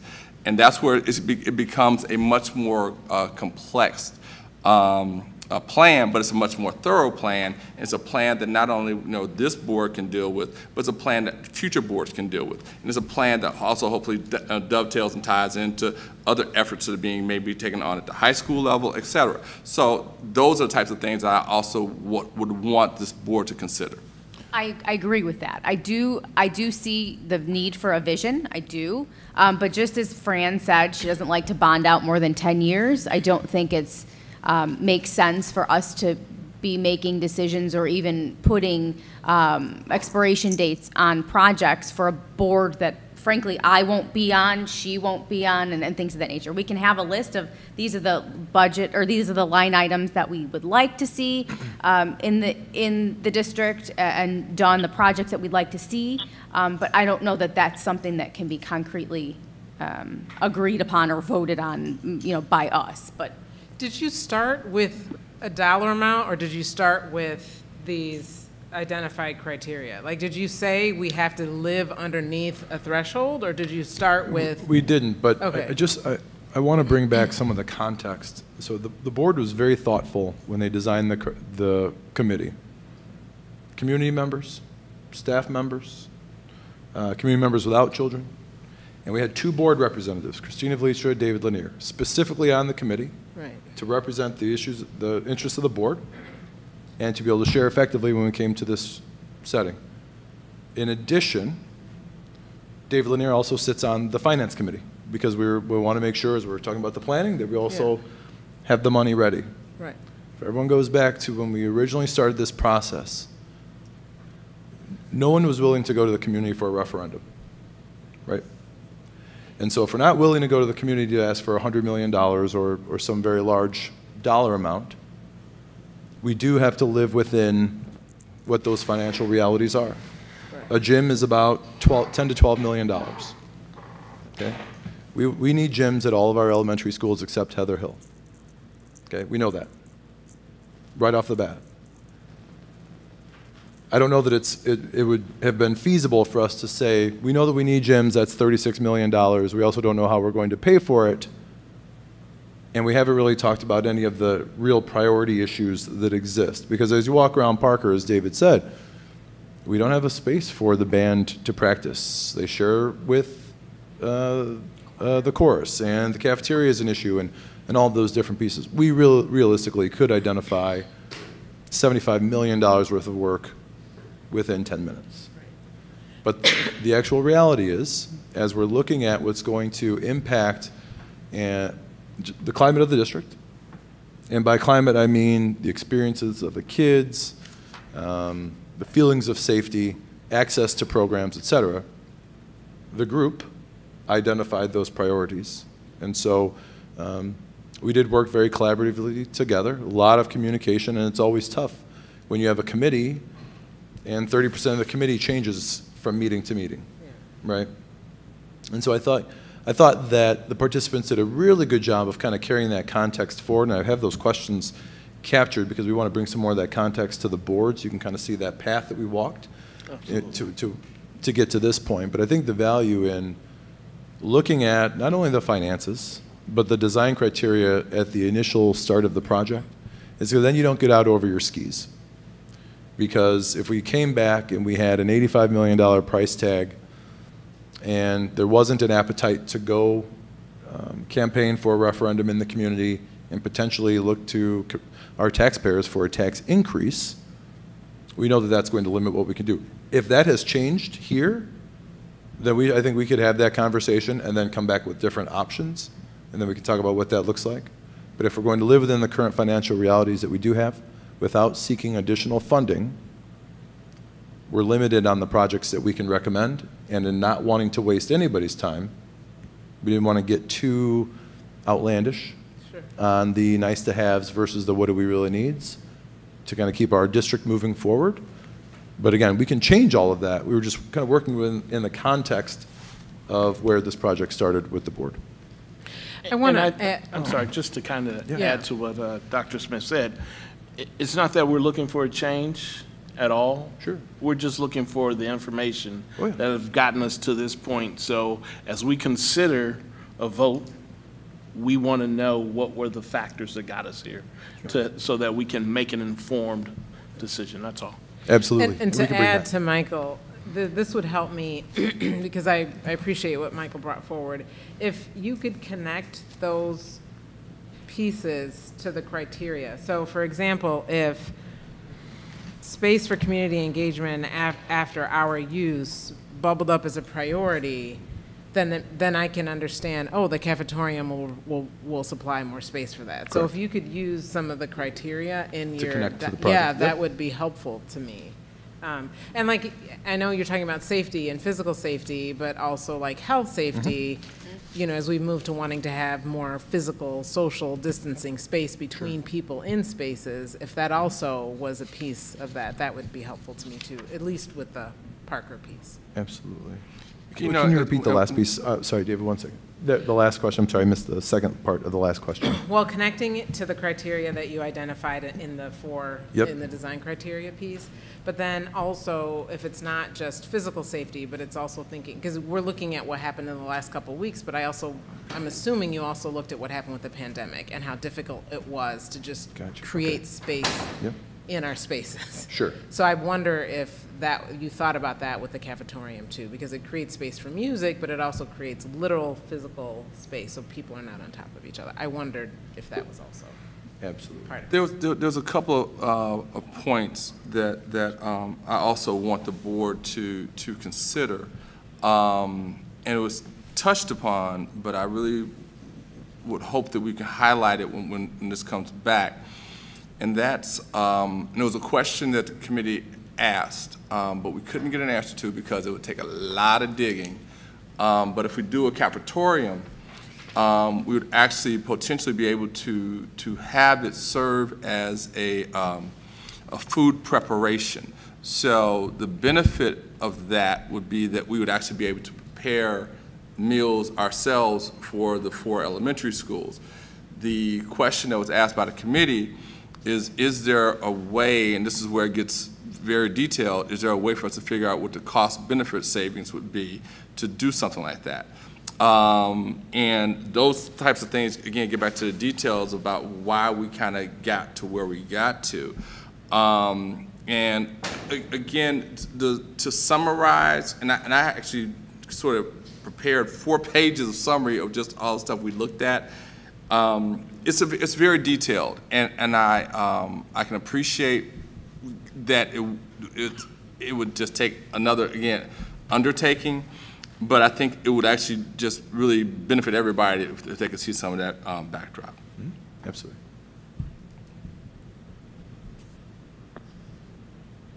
Thank you. Okay. Well, good. We have definitely some, takeaways here to come back with additional detail, benefits, background information, linking the solutions to the design criteria.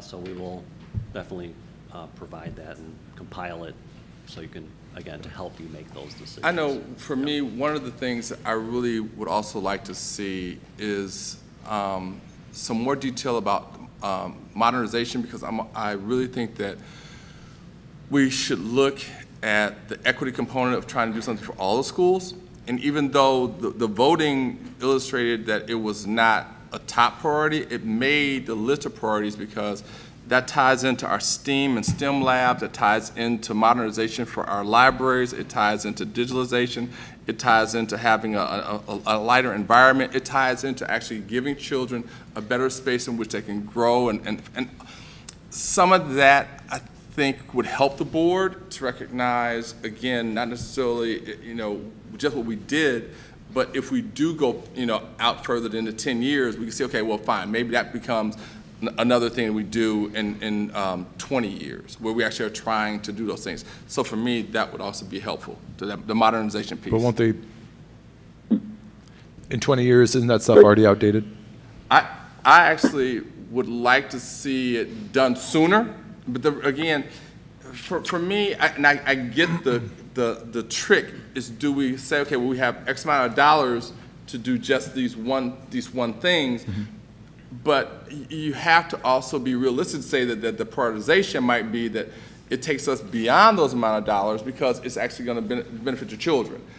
That's kind of what I'm talking about. So if we have some of that information, so that, again, the board can look at that as a collective to see what those items are. I have a couple comments I'd like to make if it's a good time. Absolutely. Okay. So I'll try to keep it short because I'm on the phone and there's a lot's been said already. I think it is important in this process to keep a record of what was left on the cutting room floor, not just for the immediate process, but also for that future board 10 years from now that has to come and consider a new bond issue. I hear your comments about leaving gyms on the cutting room floor because they're just too expensive and there wasn't any appetite to go to for referendum, Dana. But this board as a whole has to recognize that that will be a problem. Like, no one is ever going to solve that problem without a referendum, and we're just kicking the can down the road to a board that 10 years from now probably won't include any of us. They're going to face the same question. So, at the very least, we can try to move the ball forward and tell them, you know, this is why we didn't do it this time. We're confident we cleared the deck so that you guys have room to do it or something. Otherwise, I feel like we're just avoiding a tough issue.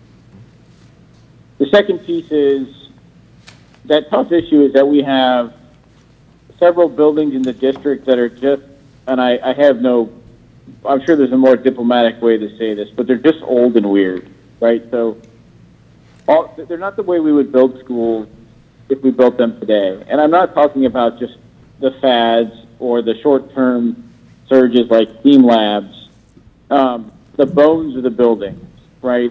Heather Hill's a good example. You know, that building is cobbled together piece by piece. There's exterior windows in the interior of the building. It's weird, and we're addressing some of those problems, but I don't think the community is ever going to solve that problem without building a new school someday. Now, if there was ever even a chance of the community having the appetite for something like that, it went away in the last year in the view of the current economic situation, inflation, and everything else. I personally have no interest in pursuing that in today's economic environment. But we also have to recognize that that problem isn't going to go away. If we spend $10 million every bond issue every 10 years, over the course of 100 years, this community will spend $100 million. If we keep going down this path we're going down, we're just going to end up with, we're still going to have a patched together building over at Heather Hill. We're still going to have, you know, a pit in the floor for a gym at Serena, and all the other, you know, sort of weird quirks the buildings have. So we can avoid it for now, but we need, I don't think we're being good board members if we don't set up the next board that has to deal with this question for more success. On the, my other piece, so given that context, I don't have any problem. All these projects look great, but they don't look that great to me. Because our primary mission is to educate kids. And so the one thing in this whole slide deck that to me, I think, please let me know if I missed something, that would have the greatest impact would be pre-K. And pre-K, as I understand, it's a bit of a stretch goal on this. It's not really in the proposal. So to me, we didn't, To me, the prioritization would be which is going to have an immediate impact on kids. I hear the safety piece. I don't find it persuasive, but I'll discuss that offline because I don't discuss the safety issues in public. But, you know, I've seen all these problems that are being addressed here, the office spaces and the door entrances and whatnot. I agree that they're problems. But what I have trouble seeing is, are they big? There are other things we can find in the district that are also problems. And so how do we pick one over the other? And to me, the tiebreaker should be this is going to substantially improve students' performance or experience. Or, as an exception, the situation is so bad, you know, teachers will revolt if we don't fix this. I think there's a teacher's lounge or two that fits that criteria. Yeah. But it's not clearly prioritized to me. So when I look at slide 30, where we have the upgrade options, the classroom upgrades to me are the ones that have the most impact on student experience and they're the cheapest. And if we recognize that someday we're going to have to spend $36 million on gyms, maybe we should do very little right now. Just food for thought.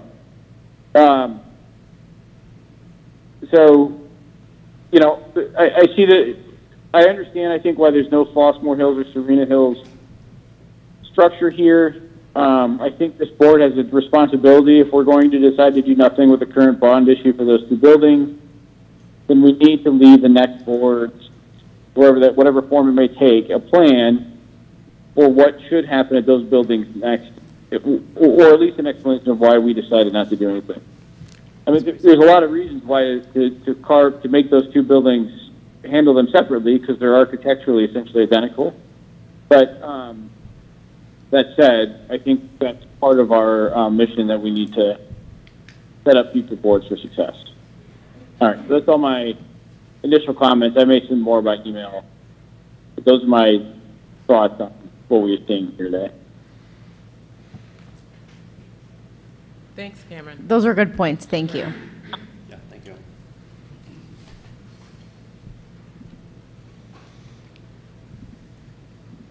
Other pieces? I just have a question about the committee and the setup. So for the vote, is it, for how it bubbled up, was it 15 people in a room or was it 50 people in a room? So could you vote for You could vote for multiple. You could vote for two, for example. Okay. So then for the grouping that was there, these are the ones that kind of bubbled up within the context of our parameters of the bond and that whole situation. Correct. Okay. And earlier in the process, there was other dot voting as well that laid out all of the different sort of identifiable issues or criterias where the group was dot voting even amongst a lot more than just those four. And then from that, it kept going down, you know, to that final four there. And then we just said, well, of these, what would be your priorities? Mm-hmm. So it's kind of caught the snapshot right there at the end, but that throughout the whole process, we've always been reprioritizing, dot voting, to funnel it down to those projects.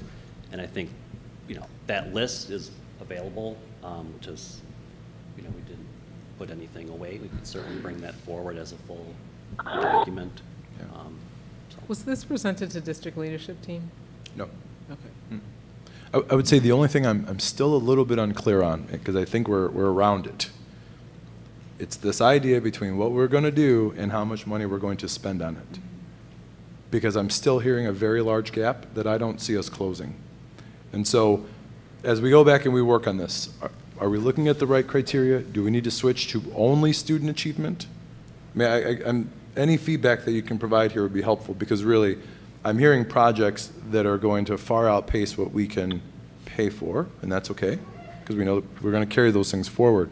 But I'm also hearing that the board, there are some board members who would rather focus on the classroom and not on things like offices and things like that.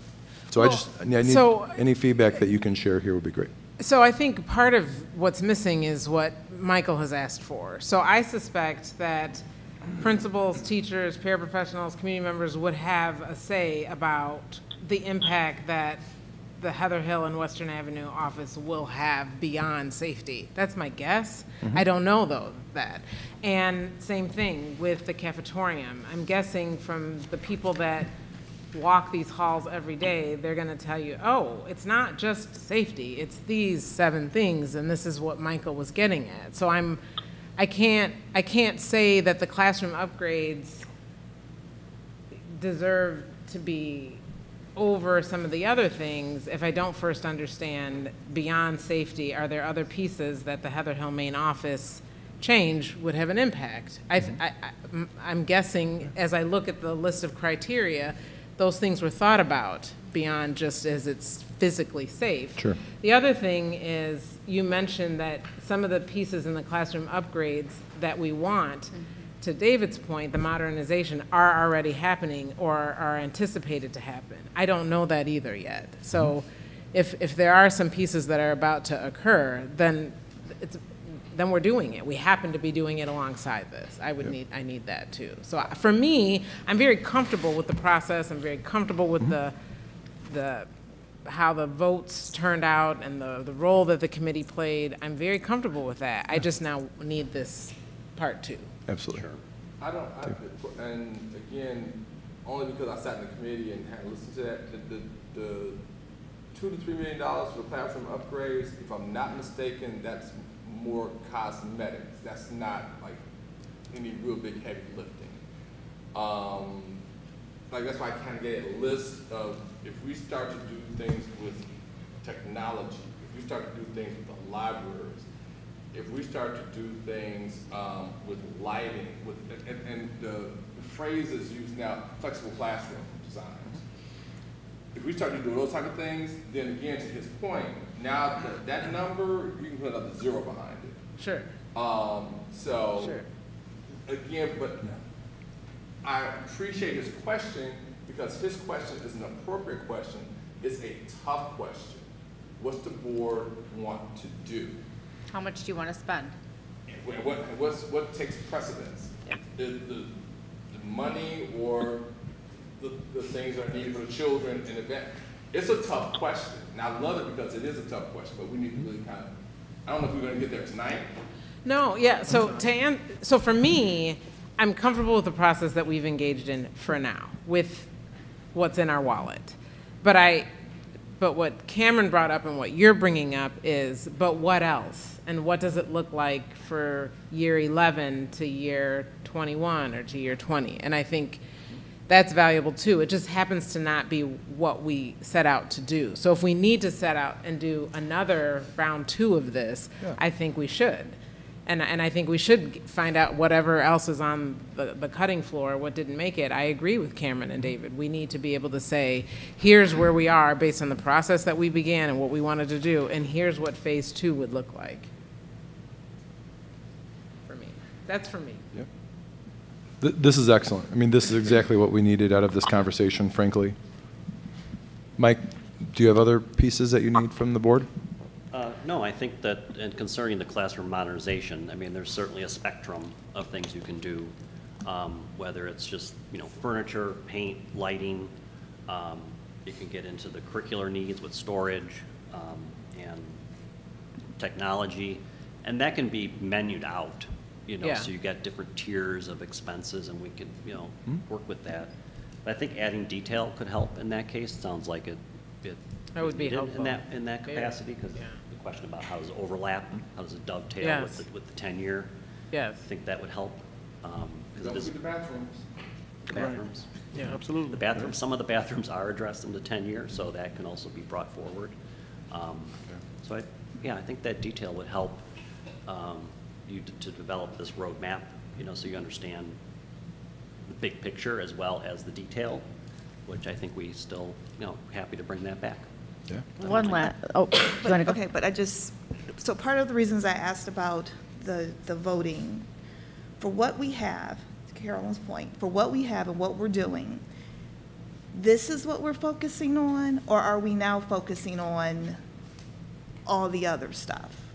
That's my own personal question to my board members. It sounds like there is other stuff already that is numbers 5, 6, 7 to 27, or however many. And But so- before we can make a decision, we No. need to hear all the other I things? Or, okay, because like for me, that was part of my questioning as to, for the sample population that was in the room, a decision was made, and then we can go forward with something, and then all this other stuff just becomes an additive, forward thinking, that kind of thing. Well- But if that's not what we're saying, then I'm saying okay, that, but I too. think we need a formalized part 2.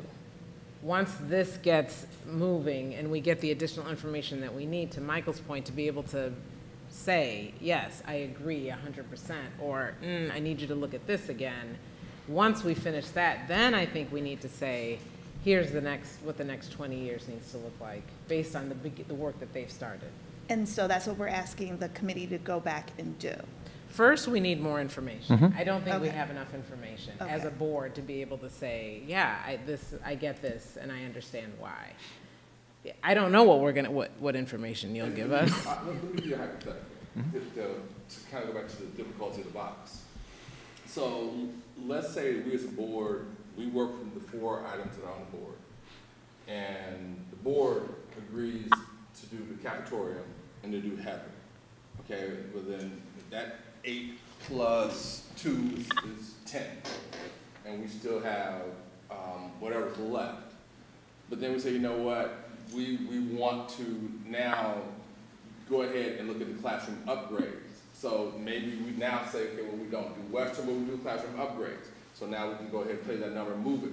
So it gets into... So wait, so I get the math. I'm saying the recommendation from the long-range planning committee is consider these 4. I'm keeping it very simple. Yeah. Yes.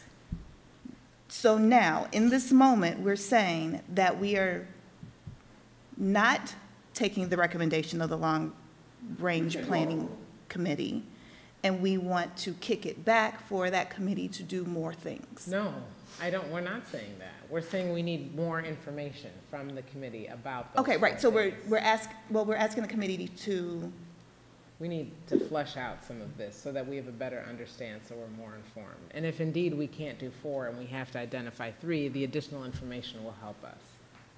okay. Then, after all of that, we're saying, what was left over? What are the other things that you really wanted? Because we want to also think about the 10 years beyond And it. that's what I'm getting at. That was not the initial purpose of this. We never set out to say, long-range planning committee, we need to know what 40 years looks like here. We never said that. Right. But now we're kind of saying, once we come up with this 10-year plan, we also want to know what the next 20 years looks like. And I think the importance of that is, whatever decision is made is going to be foundational for what decisions are made thereafter. Correct, yeah. So we have to do an adequate job of considering them. In fact, you may make fund balance decisions. Yeah.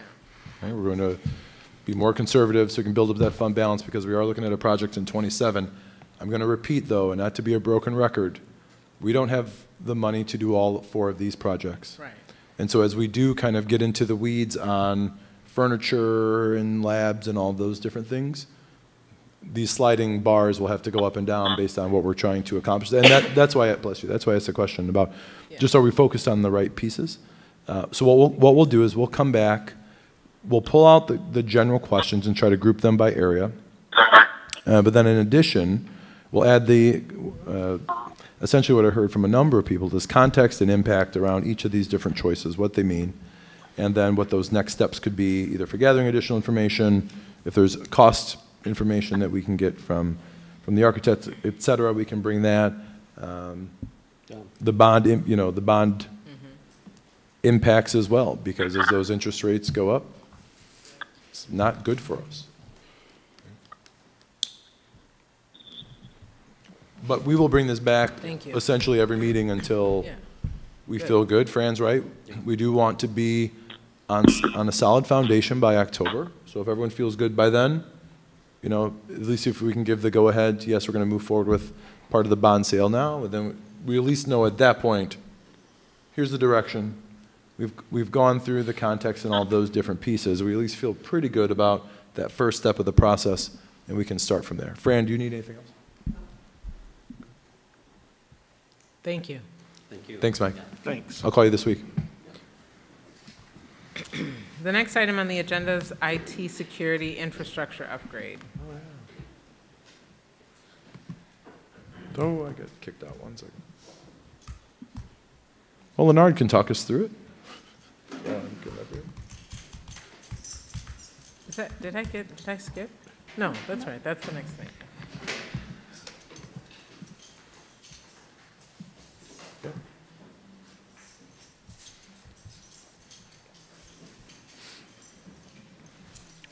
Good evening. Hello. Okay, so what this is basically a proposal to upgrade and enhance our cybersecurity environment. I'm sure, as you all know, we're in a day and time where cyberspace is very,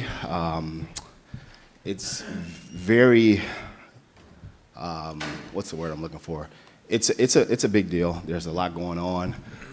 It takes a lot to protect and ensure that that our district is covered, that we are well protected, that our data is secure, and that's for staff, students, and so what we have here is essentially a three-layer proposal that gives us the support, the protection, and basically a 24/7 overwatch of all of our district data, both back-end network and our take-home devices.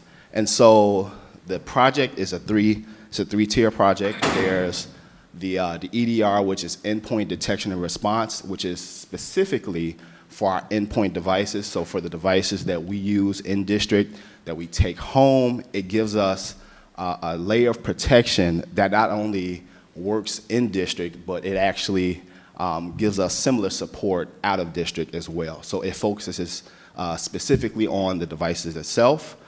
We have our security incident and event management tier, which gives our district a constant overwatch of what our incoming traffic is.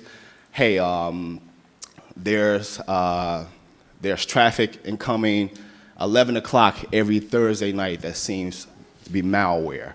Let's detect that, let's shut it down, let's keep it out, and we'll use pockets of cyber intelligence to tell us going forward that, you know, whenever we see these types of traffic, we're going to keep them out, we're going to keep them from entering our network. And so that's pretty much the overview of security incident event management.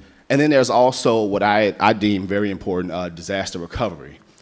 Say, for instance, God forbid, we are ever hit with ransomware or some sort of terrible or something major, we're hit with a crisis.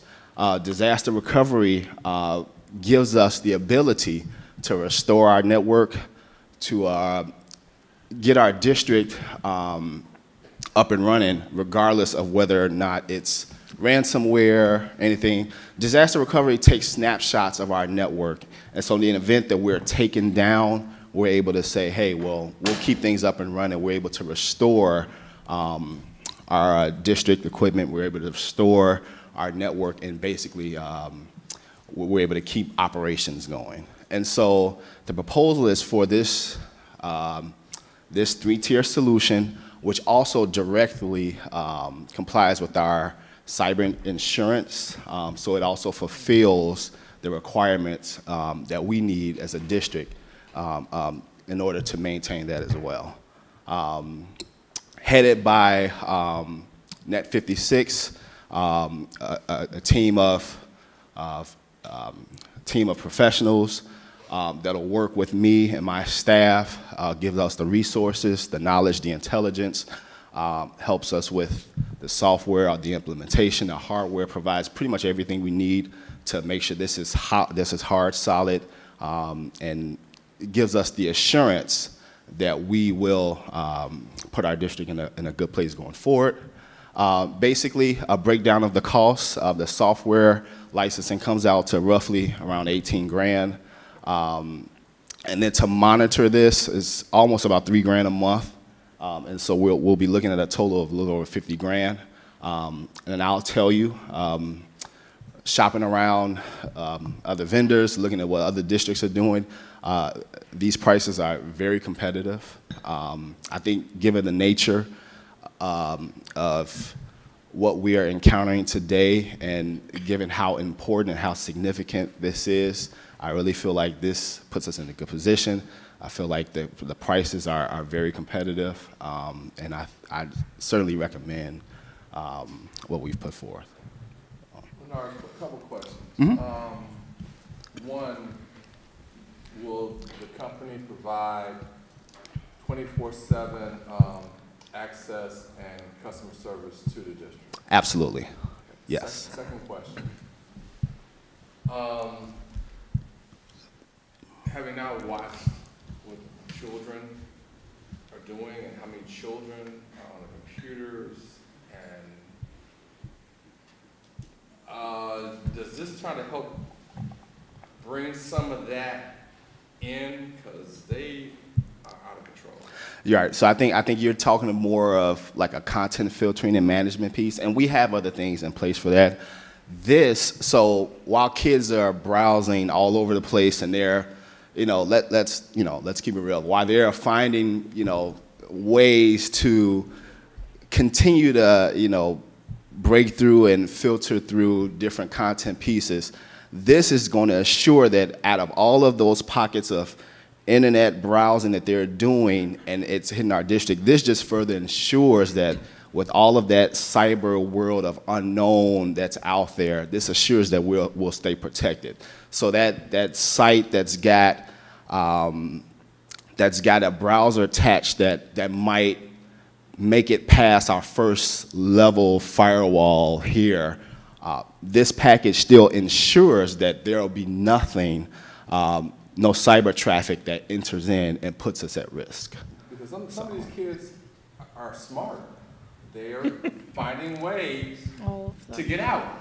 Absolutely. And so that's what I'm asking. This is primarily on the insurance side. You're looking at more content-based. We can bring that back for a separate conversation. But this really kind of came from us having to look at our insurance carriers and know that we have to make some guarantees, especially on the endpoint management. We believe that the second piece, oh shoot, where'd it go? If you mind scrolling up, it was the Security incident management. We believe that that's going to come next as a mandatory piece on those insurance policies. So this really covers that, but we can bring content filtering back as well for a different conversation. Yeah. I'm definitely all in favor of this. I'm all in favor of all the security we can get, because again, not only are our children trying to get out, there are people trying to definitely get in. Mm-hmm. So but that's why I want to find out whether this covers or not. You're saying it's not yet. Well, no, this covers all of those pieces, because, I mean, what this covers, if you think of when you hear of Lincoln College that just had a ransomware attack and shut them down forever. Mm-hmm. This is in that vein. Mm-hmm. If you're talking about a kid finding a website to get through our filters so that they could look at something inappropriate, this doesn't cover that directly. This covers the fact that they went around the filter potentially onto another dangerous site, and now that's going to introduce malware, and that's where the protection comes from. So there's two conversations that we have to have at the same time. It's content filtering and what they're looking at, but also when they sneak around the filter and they figure out ways, because they are very smart, are we protected on the back end? And that's what this does. Dan, to the point, I mean, our property casualty carrier this year had to actually put the cyber policy on hold when we did our full renewal for about another month and a half because the prices were so incredibly high. Ultimately, we did get coverage, but the premium went up over 150%. And now what they've put into place that Lennard's been working with carrier is that they are actually looking at every piece of what we are doing to protect this district. And the next piece that's going to come is that your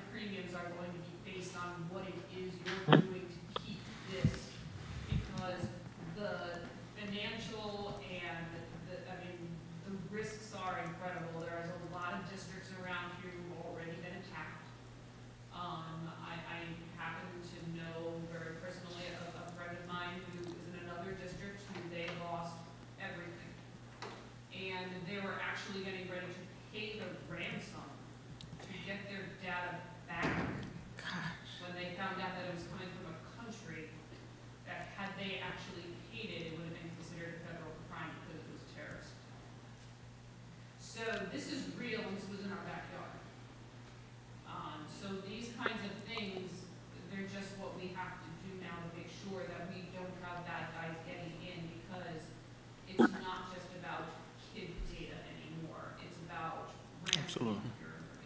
You know, I 100% get it. I've seen enough, Matrix movies. So my point is, I just want to make sure that we actually try to get it both ways. That's all I'm saying. Yeah, and we'll bring it back, the content piece at another meeting. I think it's a great conversation to have. Is this in addition to what's existing? Is there anything that's existing that will fall off because we add this? Yes, so this is certainly this is not only in addition to what's existing, some of this is actually just a pure upgrade or just an enhancement of what's existing. I mean, we just have to, as we've seen the nature, like I said, of these attacks grow and become more severe, more complex, it's essential that we stay proactive and stay up to date with our response, Thank you. So, Thanks, Mark. Thank you. I appreciate it. Next item, physical restraint, timeout, and isolated timeout reduction plan.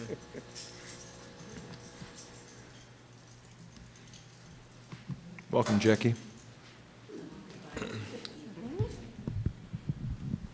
So ISBE has updated the rules and regulations for timeout, physical restraint.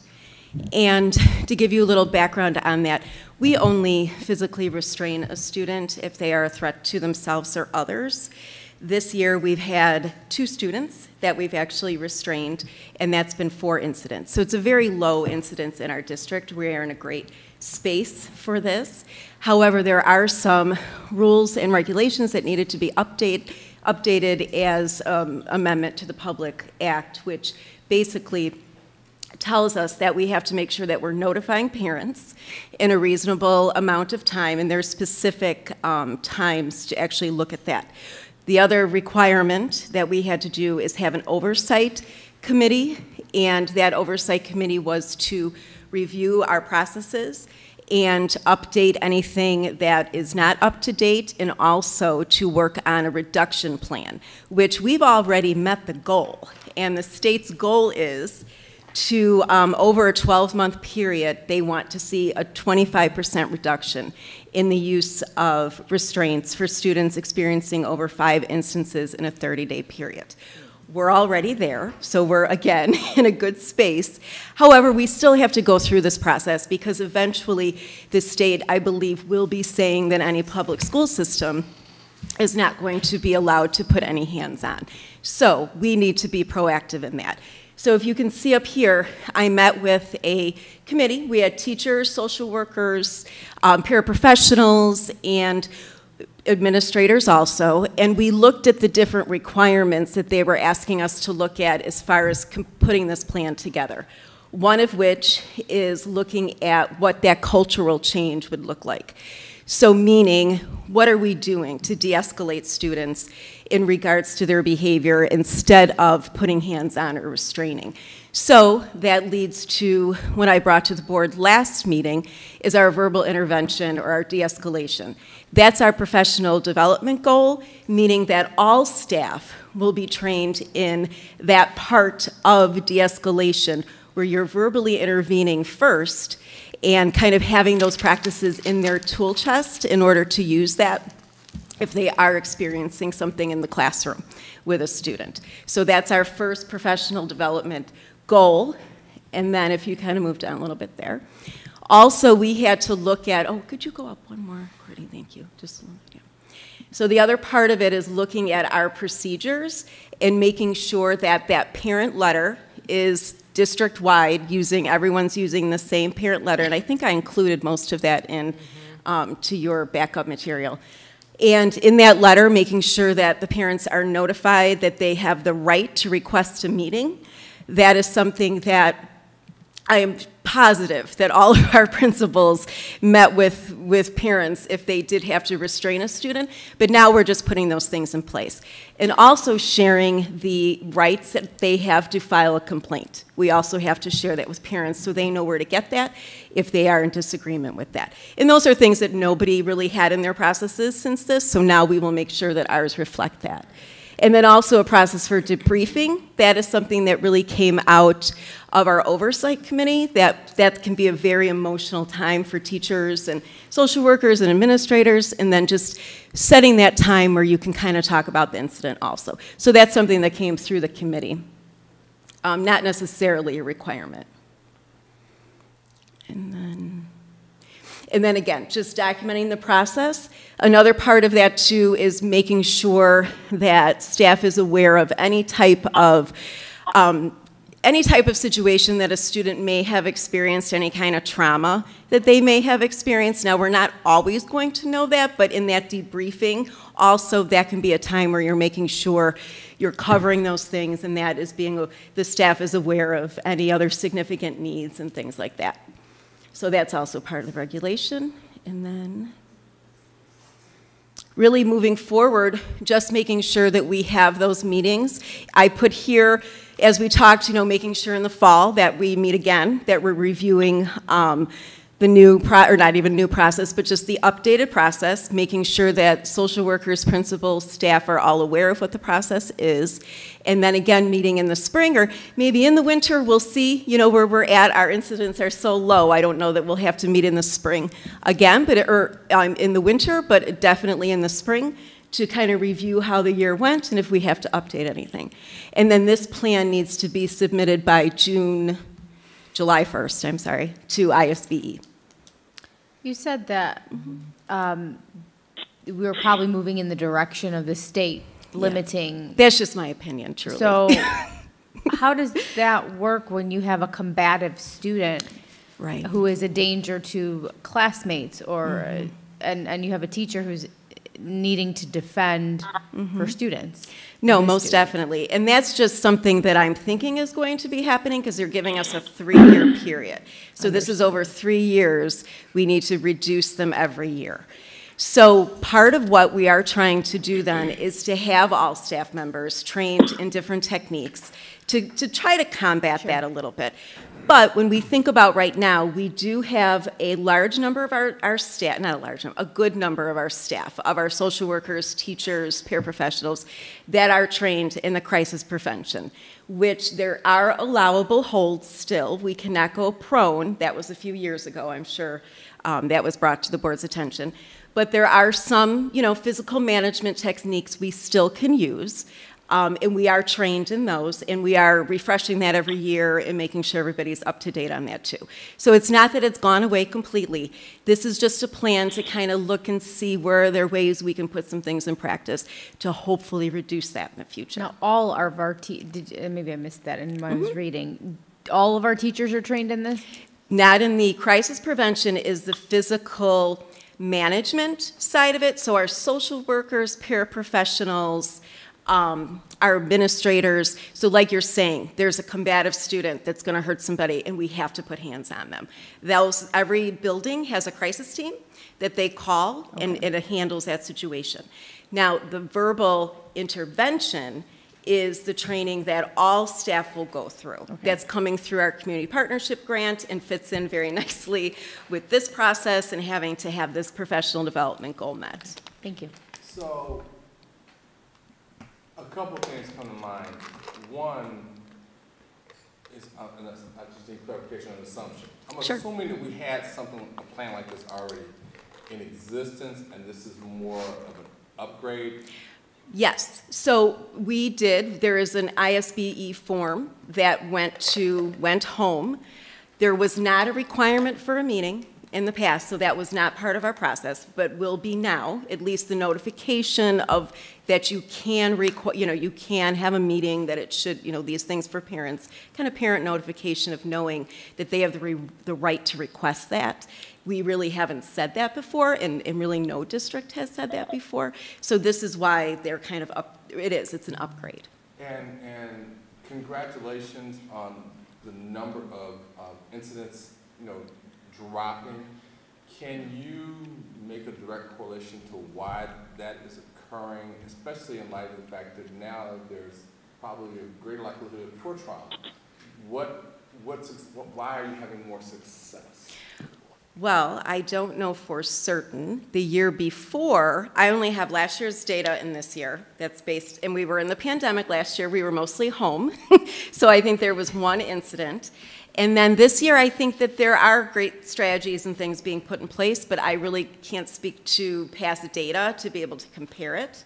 So I don't know if I can answer your question completely, David. I'm not sure. But yeah. And the reason I ask is because, again, pre-pandemic, you know, we did have incidents where there needed to be interventions. And so I guess the reason I'm asking that question is I'm hoping that whatever successes we're having, we can definitely make sure that we still have those, we augment those, so that, you know, we can continue, like you said, to have those numbers reduced for the safety of not only the children, but for the safety of the staff. Definitely. Any other questions? Can I ask, if I'm reading this slide right, slide 15, that our data shows that in the 21-22 school year, that's mostly COVID, so we had a whopping 2 students at issue. Where are we at this year? So Ballpark. the 21-22 is 2 students with 4 incidents so far this year. Right. Okay. Okay, this year. So here's, I guess my concern is whenever we get these rules from the state, right, the state legislature passes these typically in response to something happening elsewhere. And they've given us an objective bright line to meet, a reduction of 25% of incidents. My concern is everything you're doing here is great, but I would not want our administrators to be overly focused on that 25% because we're at such low numbers of students where that even applies to the data, the reality of these students just becomes, you know, we could have 3 students move into the district next year that are incredibly challenging. And over time, I'm sure we will, you know, turn them into good students. But, you know, your numbers could go up since you're at 4 incidents for the year, right? Right. You could have 2 more incidents, and it's a massive increase, right? And I get concerned when the state, you know, the state wrote that rule, frankly, for somebody else. And I want to make sure that we're doing everything, all the procedures you lay out here, but I also don't want teachers to be in a position where they feel like they can't intervene lest the state yell at us because we didn't reduce our incidence by 25%. No, definitely. I completely agree with you. No, definitely. Okay. So how do we get that message to the staff? Well, I think when we go through and we talk about when we do the in-person training for the verbal intervention part of it, I think we still talk about and we go through this saying these are the incidences when we do have to intervene. If a student is harming himself or herself or themselves, if they're doing something to someone else, if they're causing, you know, a disruption where there is harm that's going to happen. That is still, as I said, none of that has changed as far as the appropriate physical management techniques that we can use. So I think making sure and taking your point into account that we do still stress that when we do our professional development and make sure that staff still understand that. And not stressing the reduction as much as the intervention. And what consequences are there if we fail to meet that 25% metric? I don't know, Michael. Yeah, I'm not sure. It's usually a strongly worded letter. Right. Usually it'll come up and, you know, I'll get dinged for something, or the district will get dinged. Audited, yeah, right. Okay. We like to say dinged. Thank you. You're welcome. Any other questions? We good? Thank you, okay. Jackie. Thank you. Sure. The last discussion item is the consolidated district plan.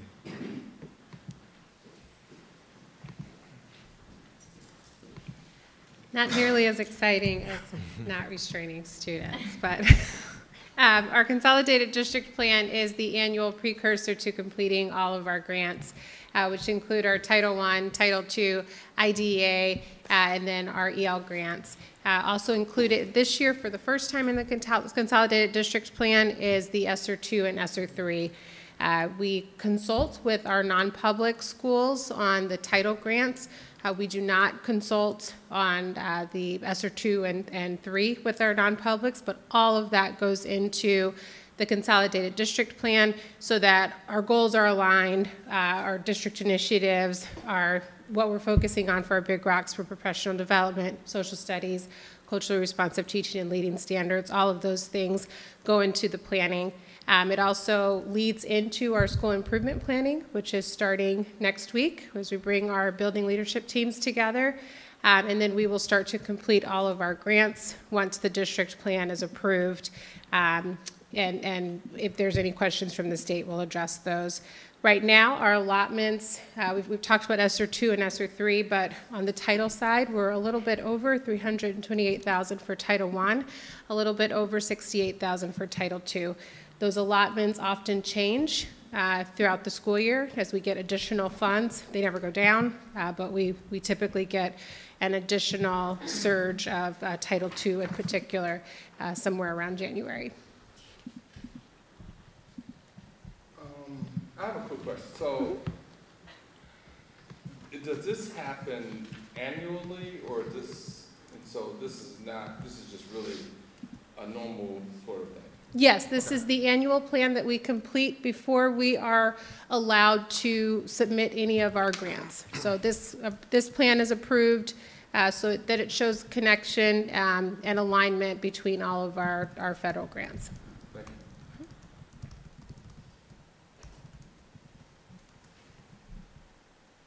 Thank you. Thank you, Amber. Are there any questions on any of the information items? I just wrote something down. So G, H, I, J, K are all funded from the Community Partnership Grant. Mm-hmm. Fantastic. Can you just explain to me where that 1.5 social worker again? I can't. I think that was K. Item K is the additional social worker.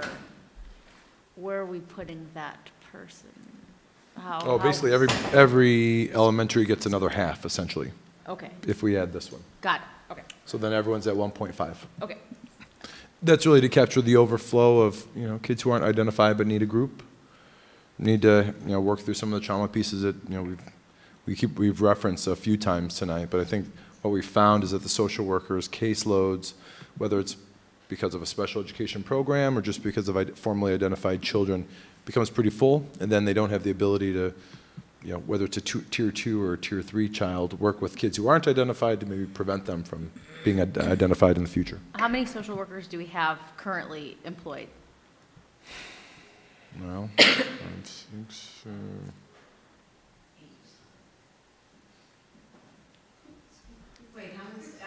How many social workers currently?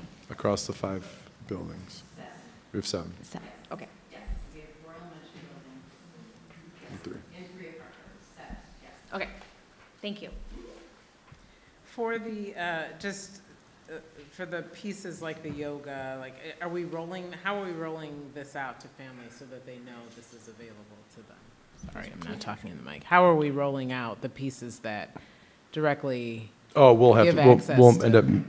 It'll be a full blitz with Amy Kent. Okay. Not only mailings, but certainly social media. Okay. Digital sends everything. Okay. And whatever we can do, we'll cross post to the villages, to the municipalities, et cetera. Absolutely. Wonderful. Yeah, we're looking forward to it. Thank you for launching those. Yeah, this is a really good opportunity for the community. Wonderful. Thank you. Great. If there are no other questions, may I have a motion to move to executive session? So moved. Second. All in favor? Aye. Aye. Is there anything else that follows? There are no more action items for afterwards, so we will not be coming back to take action. We'll come back to adjourn.